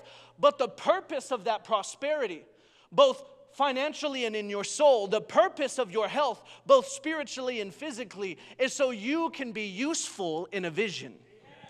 So what in your life is your woe is me if not? Woe is me if I don't get up for work on Monday? Come on. Woe is me if my children don't call me on Thursday. Work is important. It's good to have your children call you. All of you should call your moms and dads if you can after this service and tell them you love them. But the woe is me if not should be the vision that you're tied to. Notice it doesn't say where there is no vision, the person perishes. It says where there is no vision, the people perish. God sets a singular vision for a group, for a body of people. Can you say amen? I want you to consider this morning. At 16 years old, and I feel like I bring him up a lot, but I guess he's worth bringing up because his star is the symbol on the flag of Israel. But at 16 years old, David was anointed king. At that moment, David's vision became to be seated on the throne over Israel and to lead God's people. Between the time he was anointed by the prophet Samuel until the time he took that throne, it was another 16 years. But in the wilderness, while he was fleeing from Saul who wanted to kill him, the Bible says, and I talked about it on Wednesday for those of you that were here, the Bible says that vagabonds and criminals came to David. You're anointed king, and God brings you vagabonds and criminals? That's not exactly the PR you want as a king. Can you say amen? He's a king. He's hanging out with criminals. That guy robbed my grandmother, and he's hanging out with David. But there in the wilderness for that 16 years, the anointing that was on David's life, it rubbed off on all those vagabonds and criminals. And when David took the throne, those vagabonds and criminals became David's mighty men. David had a special ops. And it was the men that God brought to him in the wilderness. But now, 16 years later, David takes the throne. And he is dominating all of the enemies of Israel. The Amorites, the Perizzites, the Hittites, and all the other ites are getting their rear end kicked by David. The Philistines, David would kill a few hundred Philistines before breakfast. I mean, he was dominating all the enemies of Israel. The problem was, David had no vision beyond taking the throne. And so David got bored with battle. What happened when David got bored with battle? Come on, don't take my punchline. In the time, the Bible says, when kings should be at war, David was at home. And he's just chilling on the rooftop of his palace. And he sees a woman taking a bath. Her name is Bathsheba. How appropriate. And yet inappropriate. And when David saw her, he desired her. Why was he so moved by his desire for Bathsheba? Because he wasn't desiring anything else. His vision was too small. See, here's the amazing thing, is that God can anoint you, but that doesn't mean you have a vision yet. I got hit by the fire of God on January 10th, 2009. I didn't know what I was going to be doing. I knew I was called to the ministry. I knew I didn't want a pastor. It's true. I had an anointing. I would win souls. I would lay hands on people. I'd baptize people in the Holy Ghost. I traveled to other churches. I was a missionary for 2 years to the Philippines with my parents. I left the mission field and started, hanging out with Mariah because she couldn't keep her hands off me. You think I'm joking? The girls, Ruby and Crystal, just had the school banquet. And they sent us pictures. And so we sent them pictures from when Mariah and I went to banquet. And Mariah's hands are all over me. And Ruby said, well, now we have photo proof that Mariah couldn't keep her hands off you. Amen. So I was like, all right, I'll marry you.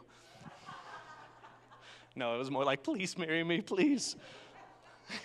Amen. So I had an anointing, but I had no vision. I had to press in for the vision. Amen. And not only for the vision, but how the vision is supposed to be fulfilled.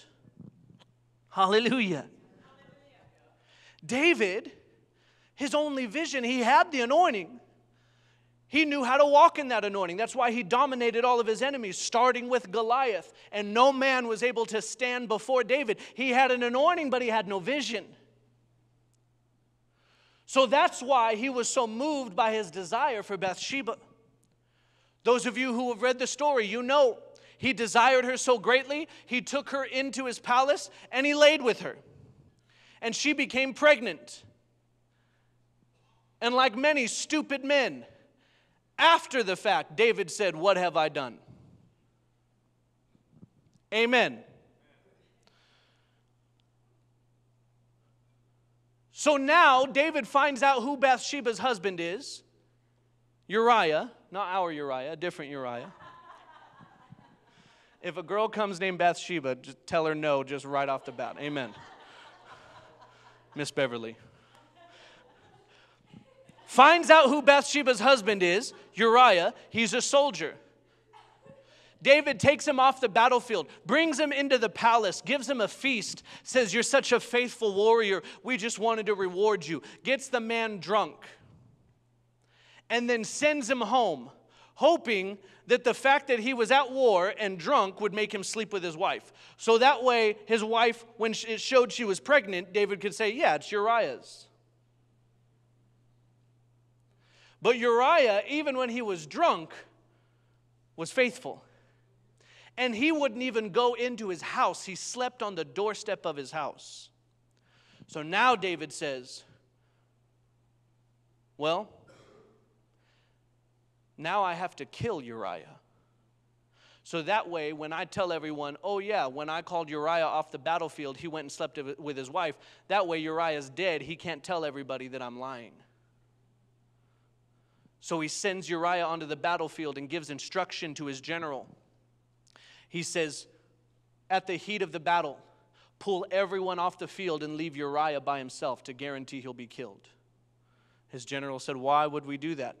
David said, just do it. Uriah's killed. And David thinks he's in the clear. And God sends a prophet. Those pesky prophets. You know what people don't like about prophets? They're pesky. They won't shut up. They won't let you do what you want to do. When all the other false prophets are saying, yeah, go to battle, you'll win, the other prophet says, no, you're going to die. That's a different story in the Bible. Amen. God sends a prophet by the name of Nathan and says, David, I want to tell you something that happened. David says, tell me. The prophet Nathan says, there was a man here in Israel who had a sheep, and he loved this sheep. He cherished this sheep. He protected and nourished this sheep. And another man, more powerful and more wealthy than this man, took this man's sheep and killed the man. And David, with an intrinsic value for justice, because despite his mistake, he was still a man after God's own heart, stood up from his throne and said, who did this? I'll have him killed before the sun sets. And Nathan, you got to be filled with the anointing to say this to a king. Nathan says, you are the man. And the fear of God grips David. David collapses on his throne, and Nathan says, thus saith the Lord, when you were the least in your father's house, and your father's house the least in Israel, meaning you were the lowest of the low. Your own family didn't like you, and no one liked your family. I raised you up and made you king, and I have caused all of your enemies to be subdued by your hand, and I brought you riches and wealth and honor, God said, and if that wasn't enough, God says through the prophet Nathan, I would have given you much more. How then can you do this to me, God said.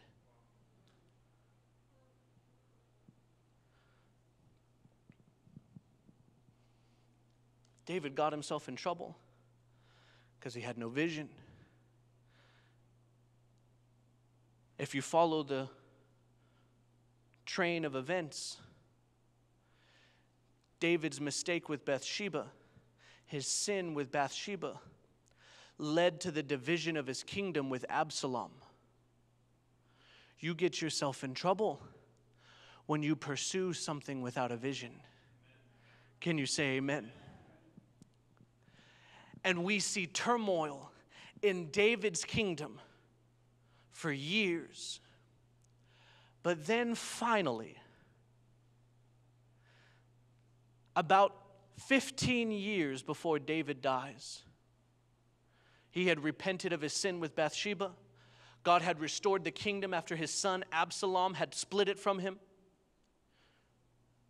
And David's praying in the tabernacle. And as usual, he feels the presence of God while he's praying. And he decides, how can I live in a fashioned home and my God dwell in a tent? I'm going to build God a house.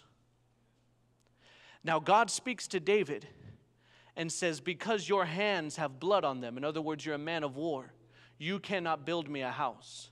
David says, if I can't build it, then I'll pay for it. And for the last 15 years of David's life, he has a vision. What's his vision? Build God a house. It was a vision so great, it was carried on into the next generation. Can you say amen? And that vision to build God a house for the remainder of David's years, it kept him narrow on the path of righteousness. I'll prove it to you. The Bible says that shortly after David got the vision to build God a house, he put away all of his wives. Clearly, David had a problem with women. But when he got a vision, he had no time for that. He was pursuing something. Can you say amen? I believe one reason why many marriages fail is because the families don't have a vision. We're married and then what? The dating stage is so exciting because the next stage is engagement. The engagement is so exciting because the next stage is the wedding. You finally get married and you're in a state of stupefaction and you're so happy to be together because you finally achieved your vision, but that wears off after a few years. What's your vision after that? I believe one of the keys, and I'm not patting myself on the back this morning, I'm just being honest with you. I believe one of the keys to my wife and I's marriage is we have a vision. It's this church, we pursue it together. We're believing God together to shake the Inland Empire. We're believing God together for my daughter to be a mighty woman of God. We're believing God together for my son to be a prophet of God like the Lord had spoken. We're believing together we have a vision, and many families fail because the family doesn't have a vision. They get up and go to work. They come home and reluctantly play with their children. Put them to bed so they can watch TV for an hour, go to sleep, and start it all over again. And they have nothing they're pursuing, nothing they're living for. Can you say amen? Many people die before their time because the only vision they had for their life was retirement. Amen.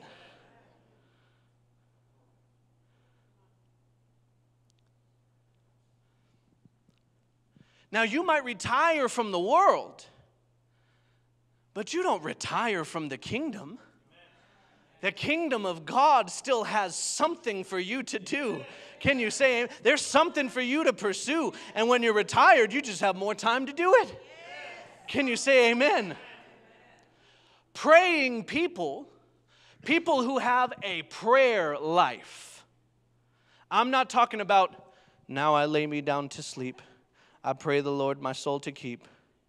If I die before I wake, tell my husband not to eat my cake. I'm not talking about that kind of prayer life. I'm talking about you're a prayer. Praying people live long because God gives praying people prayer assignments. So there's always something that they're pursuing, even if it's in the spirit only. They have something they're pursuing. But oftentimes, even people who pray are not tied into a vision. So their prayers are all over the place. We are a body. We are connected to one another. If you wonder, well, I don't even know what I'm here for, I promise you, you are here in one form or fashion to fulfill the vision of a house. And if this is the house God has called you to, your purpose is tied to this house. Your vision is tied to this house. We don't have some small vision to see 200 people in this sanctuary. We don't have some small vision to be the biggest church in San Bernardino. Who gives a flip about that? And I said flip because we're in church. We have a vision to see the Inland Empire shaken by the mighty hand of God. And we're going to do it one person at a time. That's why I asked God, I want 1,000 Daisies. I want 1,000 Conos. I want 1,000 Phillips, even when he's sleeping. I want 1,000 Willises. I want 1,000 Denises. Hallelujah. I want 10,000 people with fruit in their lives. I want 10,000 Marks and 10,000 Connies. Hallelujah. I want 10,000 Sarahs. I want God to shake this region by His mighty power. It's not about church attendance. Not butts in seats, God. Hearts on fire. Hearts on fire. I want 100,000 crystals and 100,000 rubies who are willing to step out of their comfort zone to become who God has called them to be. I can't wait till they come back to us because they're going to be lit ablaze and I'm going to set them loose. Hallelujah. Glory to God. Amen. So what is your woe is me this morning? Woe is me if I don't get my retirement? Woe is me if I don't get my paycheck? What's your woe is me? Because Paul said, of a necessity. What is the necessity of your life? And is it tied into eternity? Because if it's not tied into eternity, my friend, it's worthless. It's vanity. Only eternity matters. Only eternity matters. Say that with me this morning. Only eternity matters. Hallelujah. Only eternity matters. Many of you are beginning to step out and be soul winners in your day-to-day life.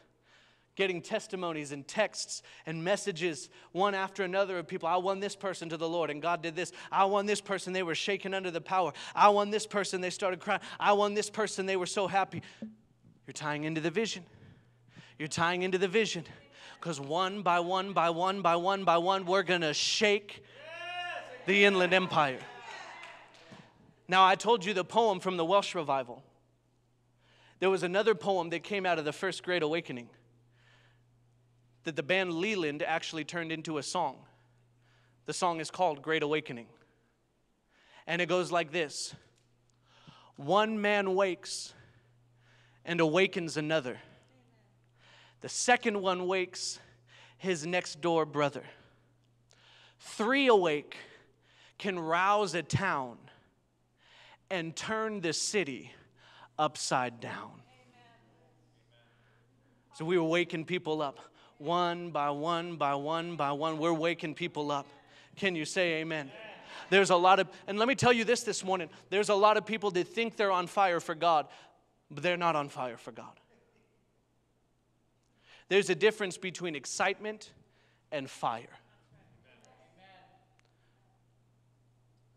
Now don't get me wrong, fire gets you excited, but excitement in and of itself is not fire. The way you know the fire of God has grabbed a hold of you is there is a definitive moment. If I were to hold a match up this morning and strike it against this pulpit, it might not light because this thing has a lot of wax on it, but if I were to strike it against this pulpit and it lit, there was a moment when that match was not on fire, though it was created for fire. It is not on fire. And then there's a moment where it is ignited. Can you say amen? You were created for fire. You were created to burn with the fire of God. Think about this morning. Where there's no vision. What is vision? In its simplest form, vision is the ability to see. Can you see in darkness? You can't see in darkness. What does fire do? It illuminates. Many people are not tied into a vision because they have no fire. They can't see. So you can preach vision to them all day long, but they're in darkness, there's no fire. You got to get them lit up with the fire of God. And all of a sudden, the Bible says the eyes of their understanding will become enlightened. And oh, now I know the hope to which He has called me and how rich His glorious inheritance is in me as a saint, His set apart one. Now I know the exceeding greatness of His power in and for me because I believe in the demonstrating of the working of His mighty strength when He worked it in Christ and raised Him from the dead and seated Him at His own right hand in the heavenly places, far above all principality and power and might and dominion and every name that is named, not only in this age and in this world, but also in the age and the world which are to come. And He has placed all things under His feet and have given Him to be the head over all things to the church, which is His body. Why are Jesus' eyes like a flame of fire? God has a vision even beyond the age of this earth. We read about it last Sunday in the offering message. You thought I was just taking an offering. No, I'm telling you, God is a God who has a vision even to the ends of eternity. After this earth, there comes a new heaven and a new earth. Oh, by the way, He creates the new heavens and the new earth by fire. Can you say amen? So I'm telling you this morning,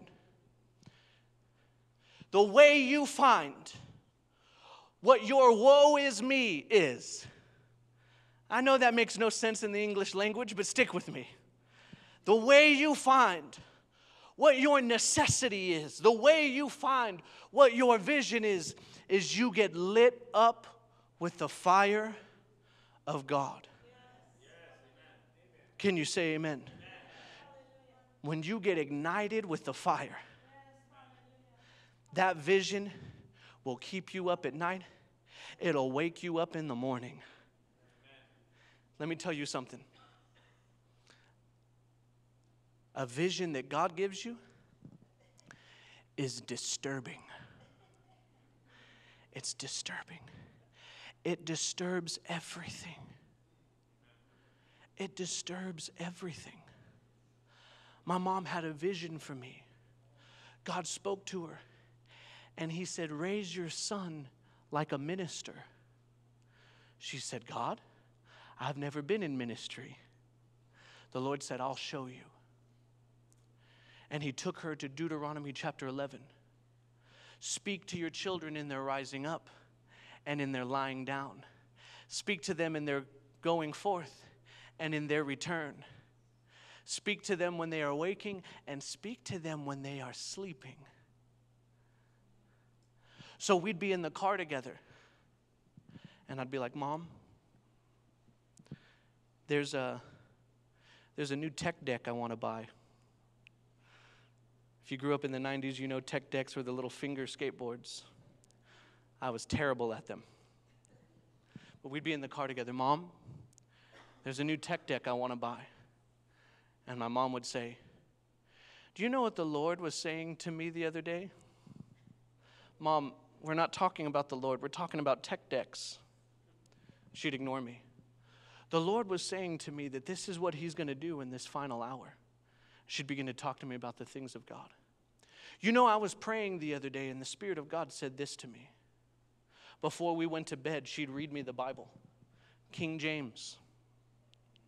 Must be why I preach out of it now. Amen. She had a vision for my life.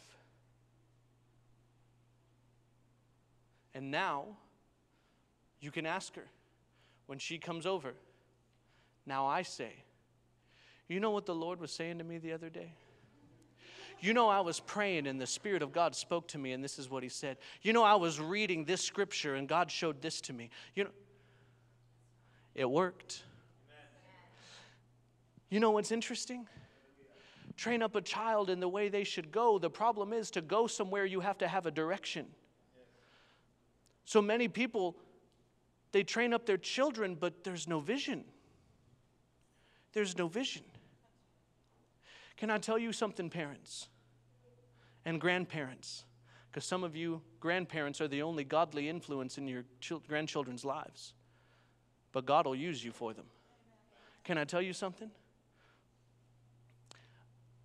At a young age, God is already speaking to those little children what they're supposed to do with their lives. It is your job to reinforce them in it and to train them in it. Can you say amen? How many of you have heard of the show Superbook? It is a children's program created by CBN, Christian Broadcasting Network. Thank God for Pat Robertson. Amen. And Mariah and I downloaded it because Mariah found it on YouTube and they only had so many episodes. So we downloaded the app and it has a bunch of episodes. I'm telling you, I'm going somewhere with this. Just stick with me. I'm telling you, that show is so anointed. It's a cartoon, but I'm like sitting there weeping because they're quoting scripture. I love how faithful and accurate that show is to the Bible, minus the time-traveling children and the artificially intelligent robot. But the rest of it. One of my favorite episodes is Nebuchadnezzar's dream, where he has the dream of the statue and Daniel prays and interprets it for him. I watched that episode and I'm weeping. Now, when we first started putting that show on for Eliana, she didn't want to watch that. She wanted to watch Ralph Breaks the Internet. She wanted to watch Beauty and the Beast. But it started feeding her spirit. And that's how Mariah started presenting it to her. She'd say, baby, we're not going to watch Disney right now. We're going to feed our hearts. And she'd put on Superbook. And now, Eliana will tell us, I have to feed my heart. And we put on that show. And I'll be sitting there with her and I'm crying and she'll wipe my tears. It's okay, Daddy. Now, she'll hear me say all the time, Jesus is wonderful. I walk around the house, Jesus is wonderful. And the other day, we were sitting watching the episode of The Miracles of Jesus. And I'm sitting there watching the show crying. And Eliana goes, Daddy, Jesus is wonderful.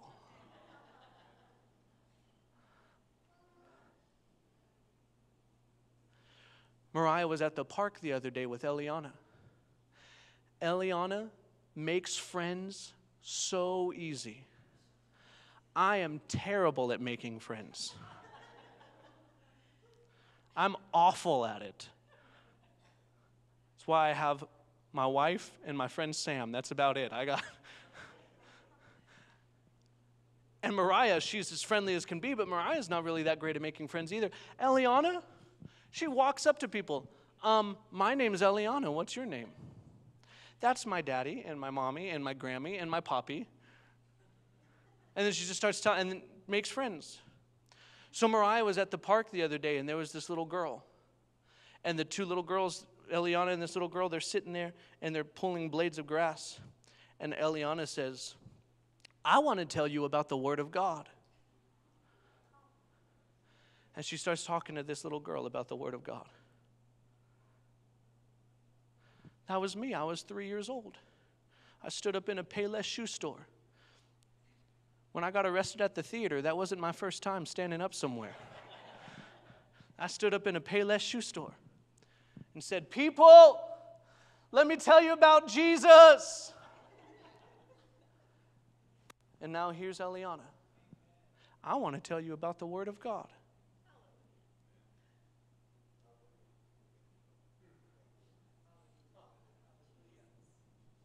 Have a vision for your family. And you can tie that vision into the vision of your church so that your children learn how to be connected into the body. Can you say amen? Achieving God's best for your life has to be tied in to your purpose. Why am I here?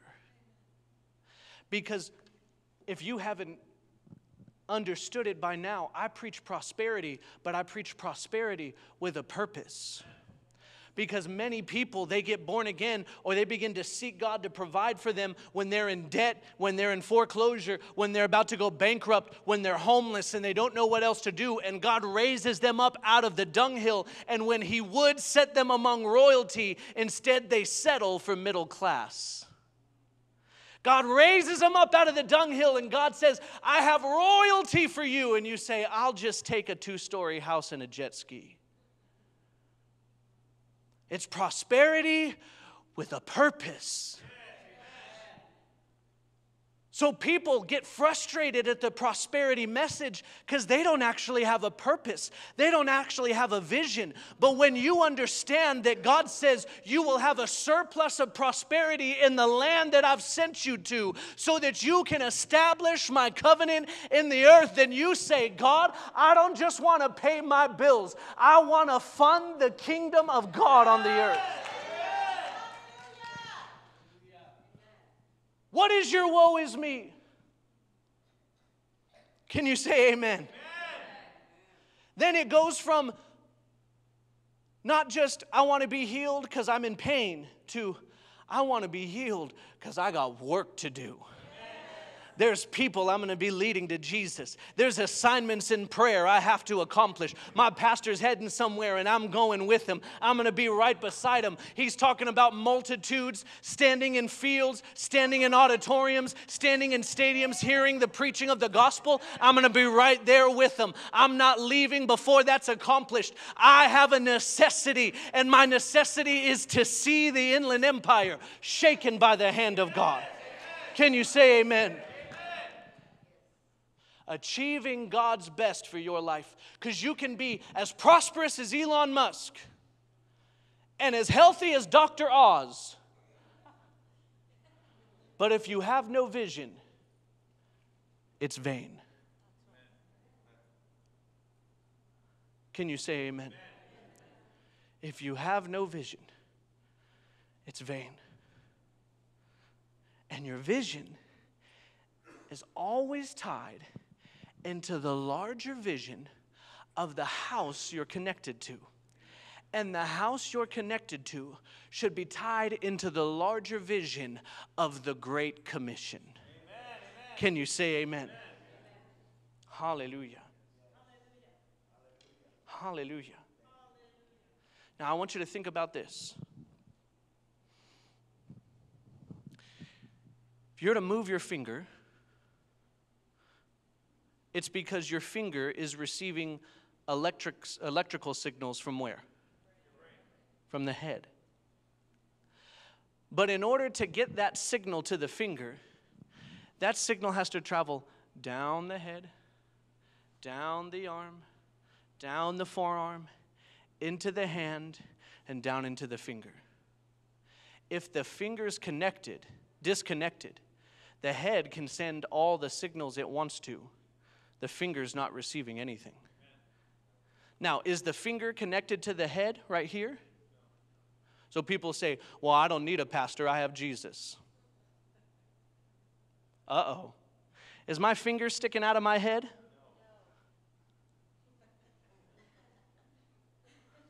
Amen. The finger's connected to the hand. The hand's connected to the forearm. Knee bone's connected to the... Amen. And so wherever you are in the body of Christ, whatever your role is, whatever your function is, it's connected to something else. Can you say amen? Hallelujah. The husband is supposed to be the head of his home. So husbands, if your home doesn't have a vision, you're responsible for pitching that vision. Well, Pastor, it's a little late now. All my children have moved out.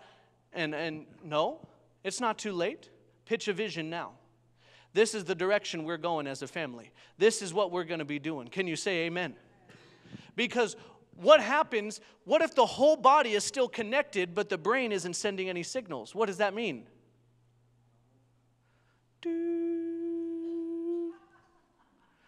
Amen. Activity is proof of life. So you not only have a vision for your life, you have a vision for your family, you tie into the vision for your church, you connect to the greater vision of the body of Christ that we call the Great Commission. And when you do that, when you are really, I'm not talking about, like I said, you're attending church. I'm talking about you're really tied in. When you are tied in to what God is doing on the earth and how God wants it done, then heaven's gates, God's absolute best, will be poured out on your life. Think about this. 5 years before he died, Billy Graham in an interview said, I want to die. 5 years before he died, Billy Graham said, I want to die. Why didn't God just let him die?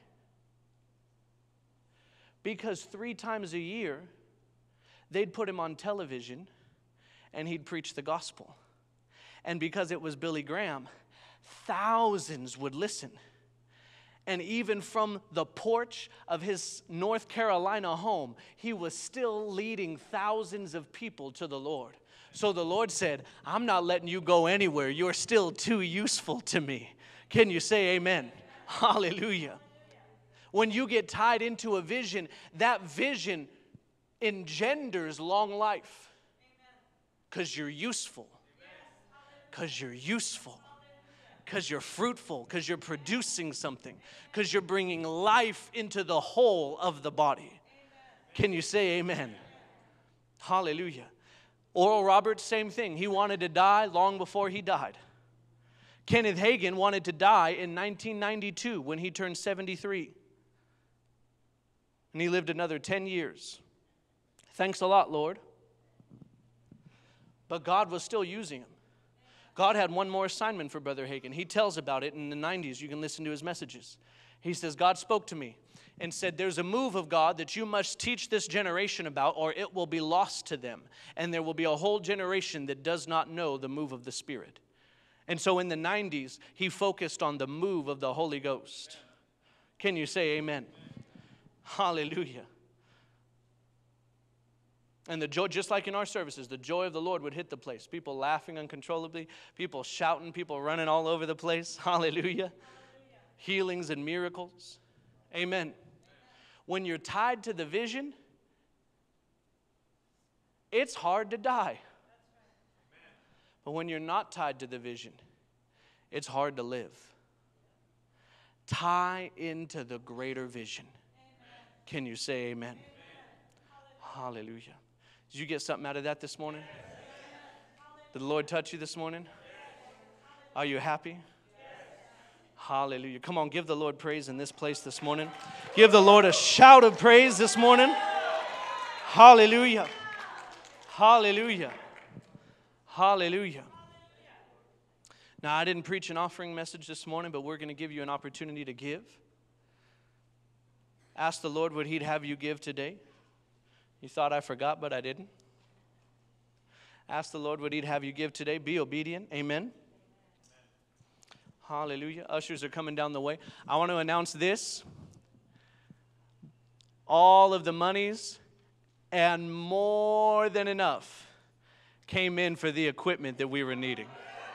Glory to God. Come on, glory to God. So we're going to the next level. Amen. We've already purchased some of the equipment. We're going to be purchasing more this week. Hallelujah. Just need a little bit of input from a few people who know more than me. And we're going to be purchasing that equipment. I'm very excited. We'll even be able to purchase some equipment that I wasn't planning on. Praise the Lord. And then, I can't announce what it is yet, so don't ask.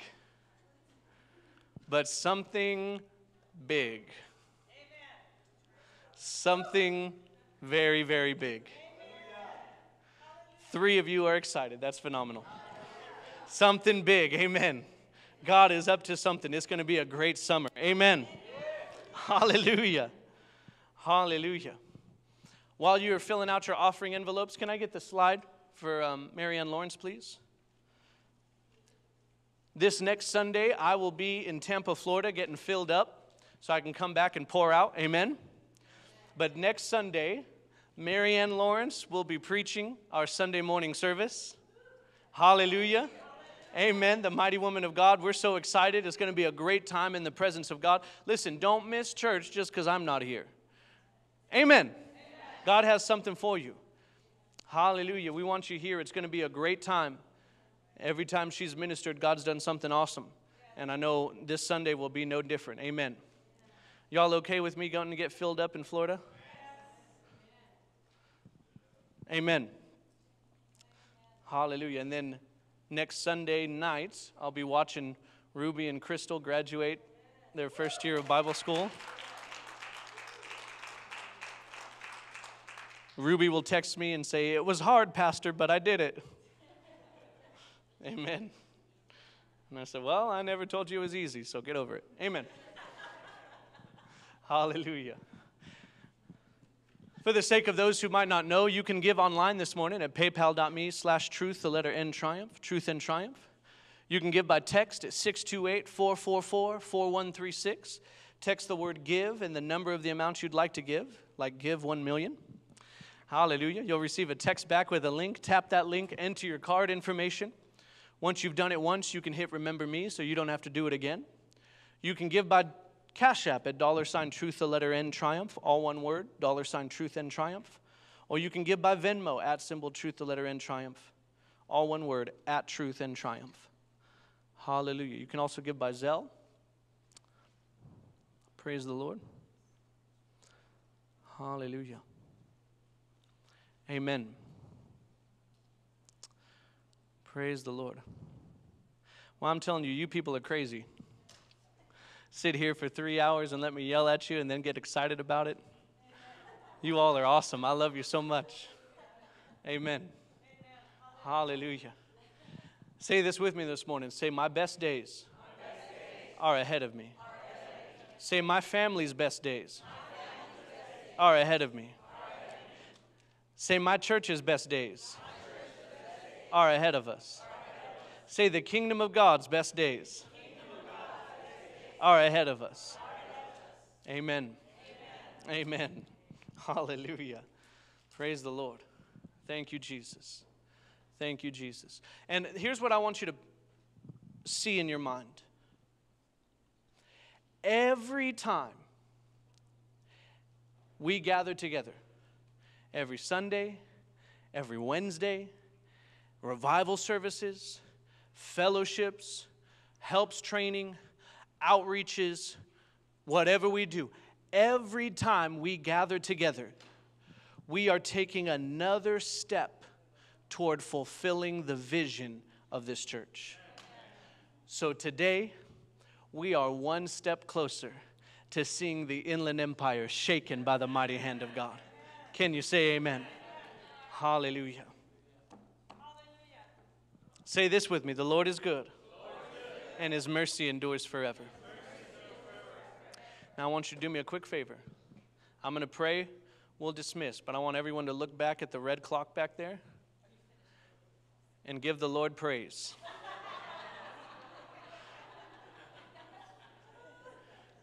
He's a God of miracles. There's nothing too hard for Him. Can you say amen? Hallelujah. Y'all ready to give? Father, in the name of Jesus, I thank you for both the gift and the giver this morning. I thank you, Father, that what is given shall be returned back to them, pressed down, shaken together, and running over. You'll cause men to give into their pockets, you said. Father, you said you give seed to the sower and bread for eating. You multiply the seed sown and you increase the fruits of our righteousness. And you cause us to be enriched in everything unto all generosity. And the increase of our generosity results in greater thanksgiving, greater honor, greater glory being brought to you. And that's the desire of our heart, Father, that our life would bring you the greatest, the maximum level of glory and honor and gratitude. In Jesus' name, we give with expectation this morning for multiplication. And we praise you in advance for it today. In Jesus' name. And everybody said, amen. Amen. God bless you as you give. Once you give, you can jump up on your feet.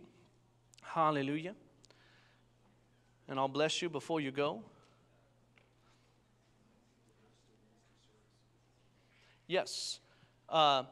There is, of course, Wednesday service at 7 p.m. Don't miss it. Amen. If you can make it to Wednesdays, I encourage you to come. They've been an awesome time. Amen. The Holy Ghost moving and touching people. It's been great. Hallelujah. Amen.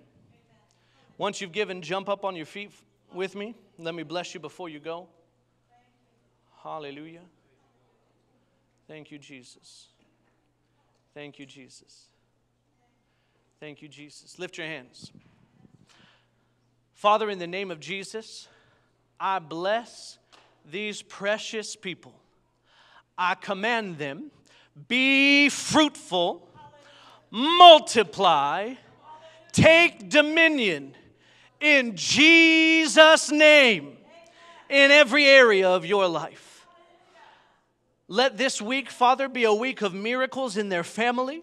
Let this week, Father, be a week of miracles in their finances. Let every person return to your house next Sunday with a great testimony of your faithfulness, your generosity, your miracle-working power. In Jesus' name, let the anointing that was ministered in this place today rest on them heavily, that it might touch those around them in the coming days of this week. In Jesus' name. Give them opportunities, Father, to expand the kingdom of God through soul winning, through generosity, through laying hands on the sick this week in the name of Jesus.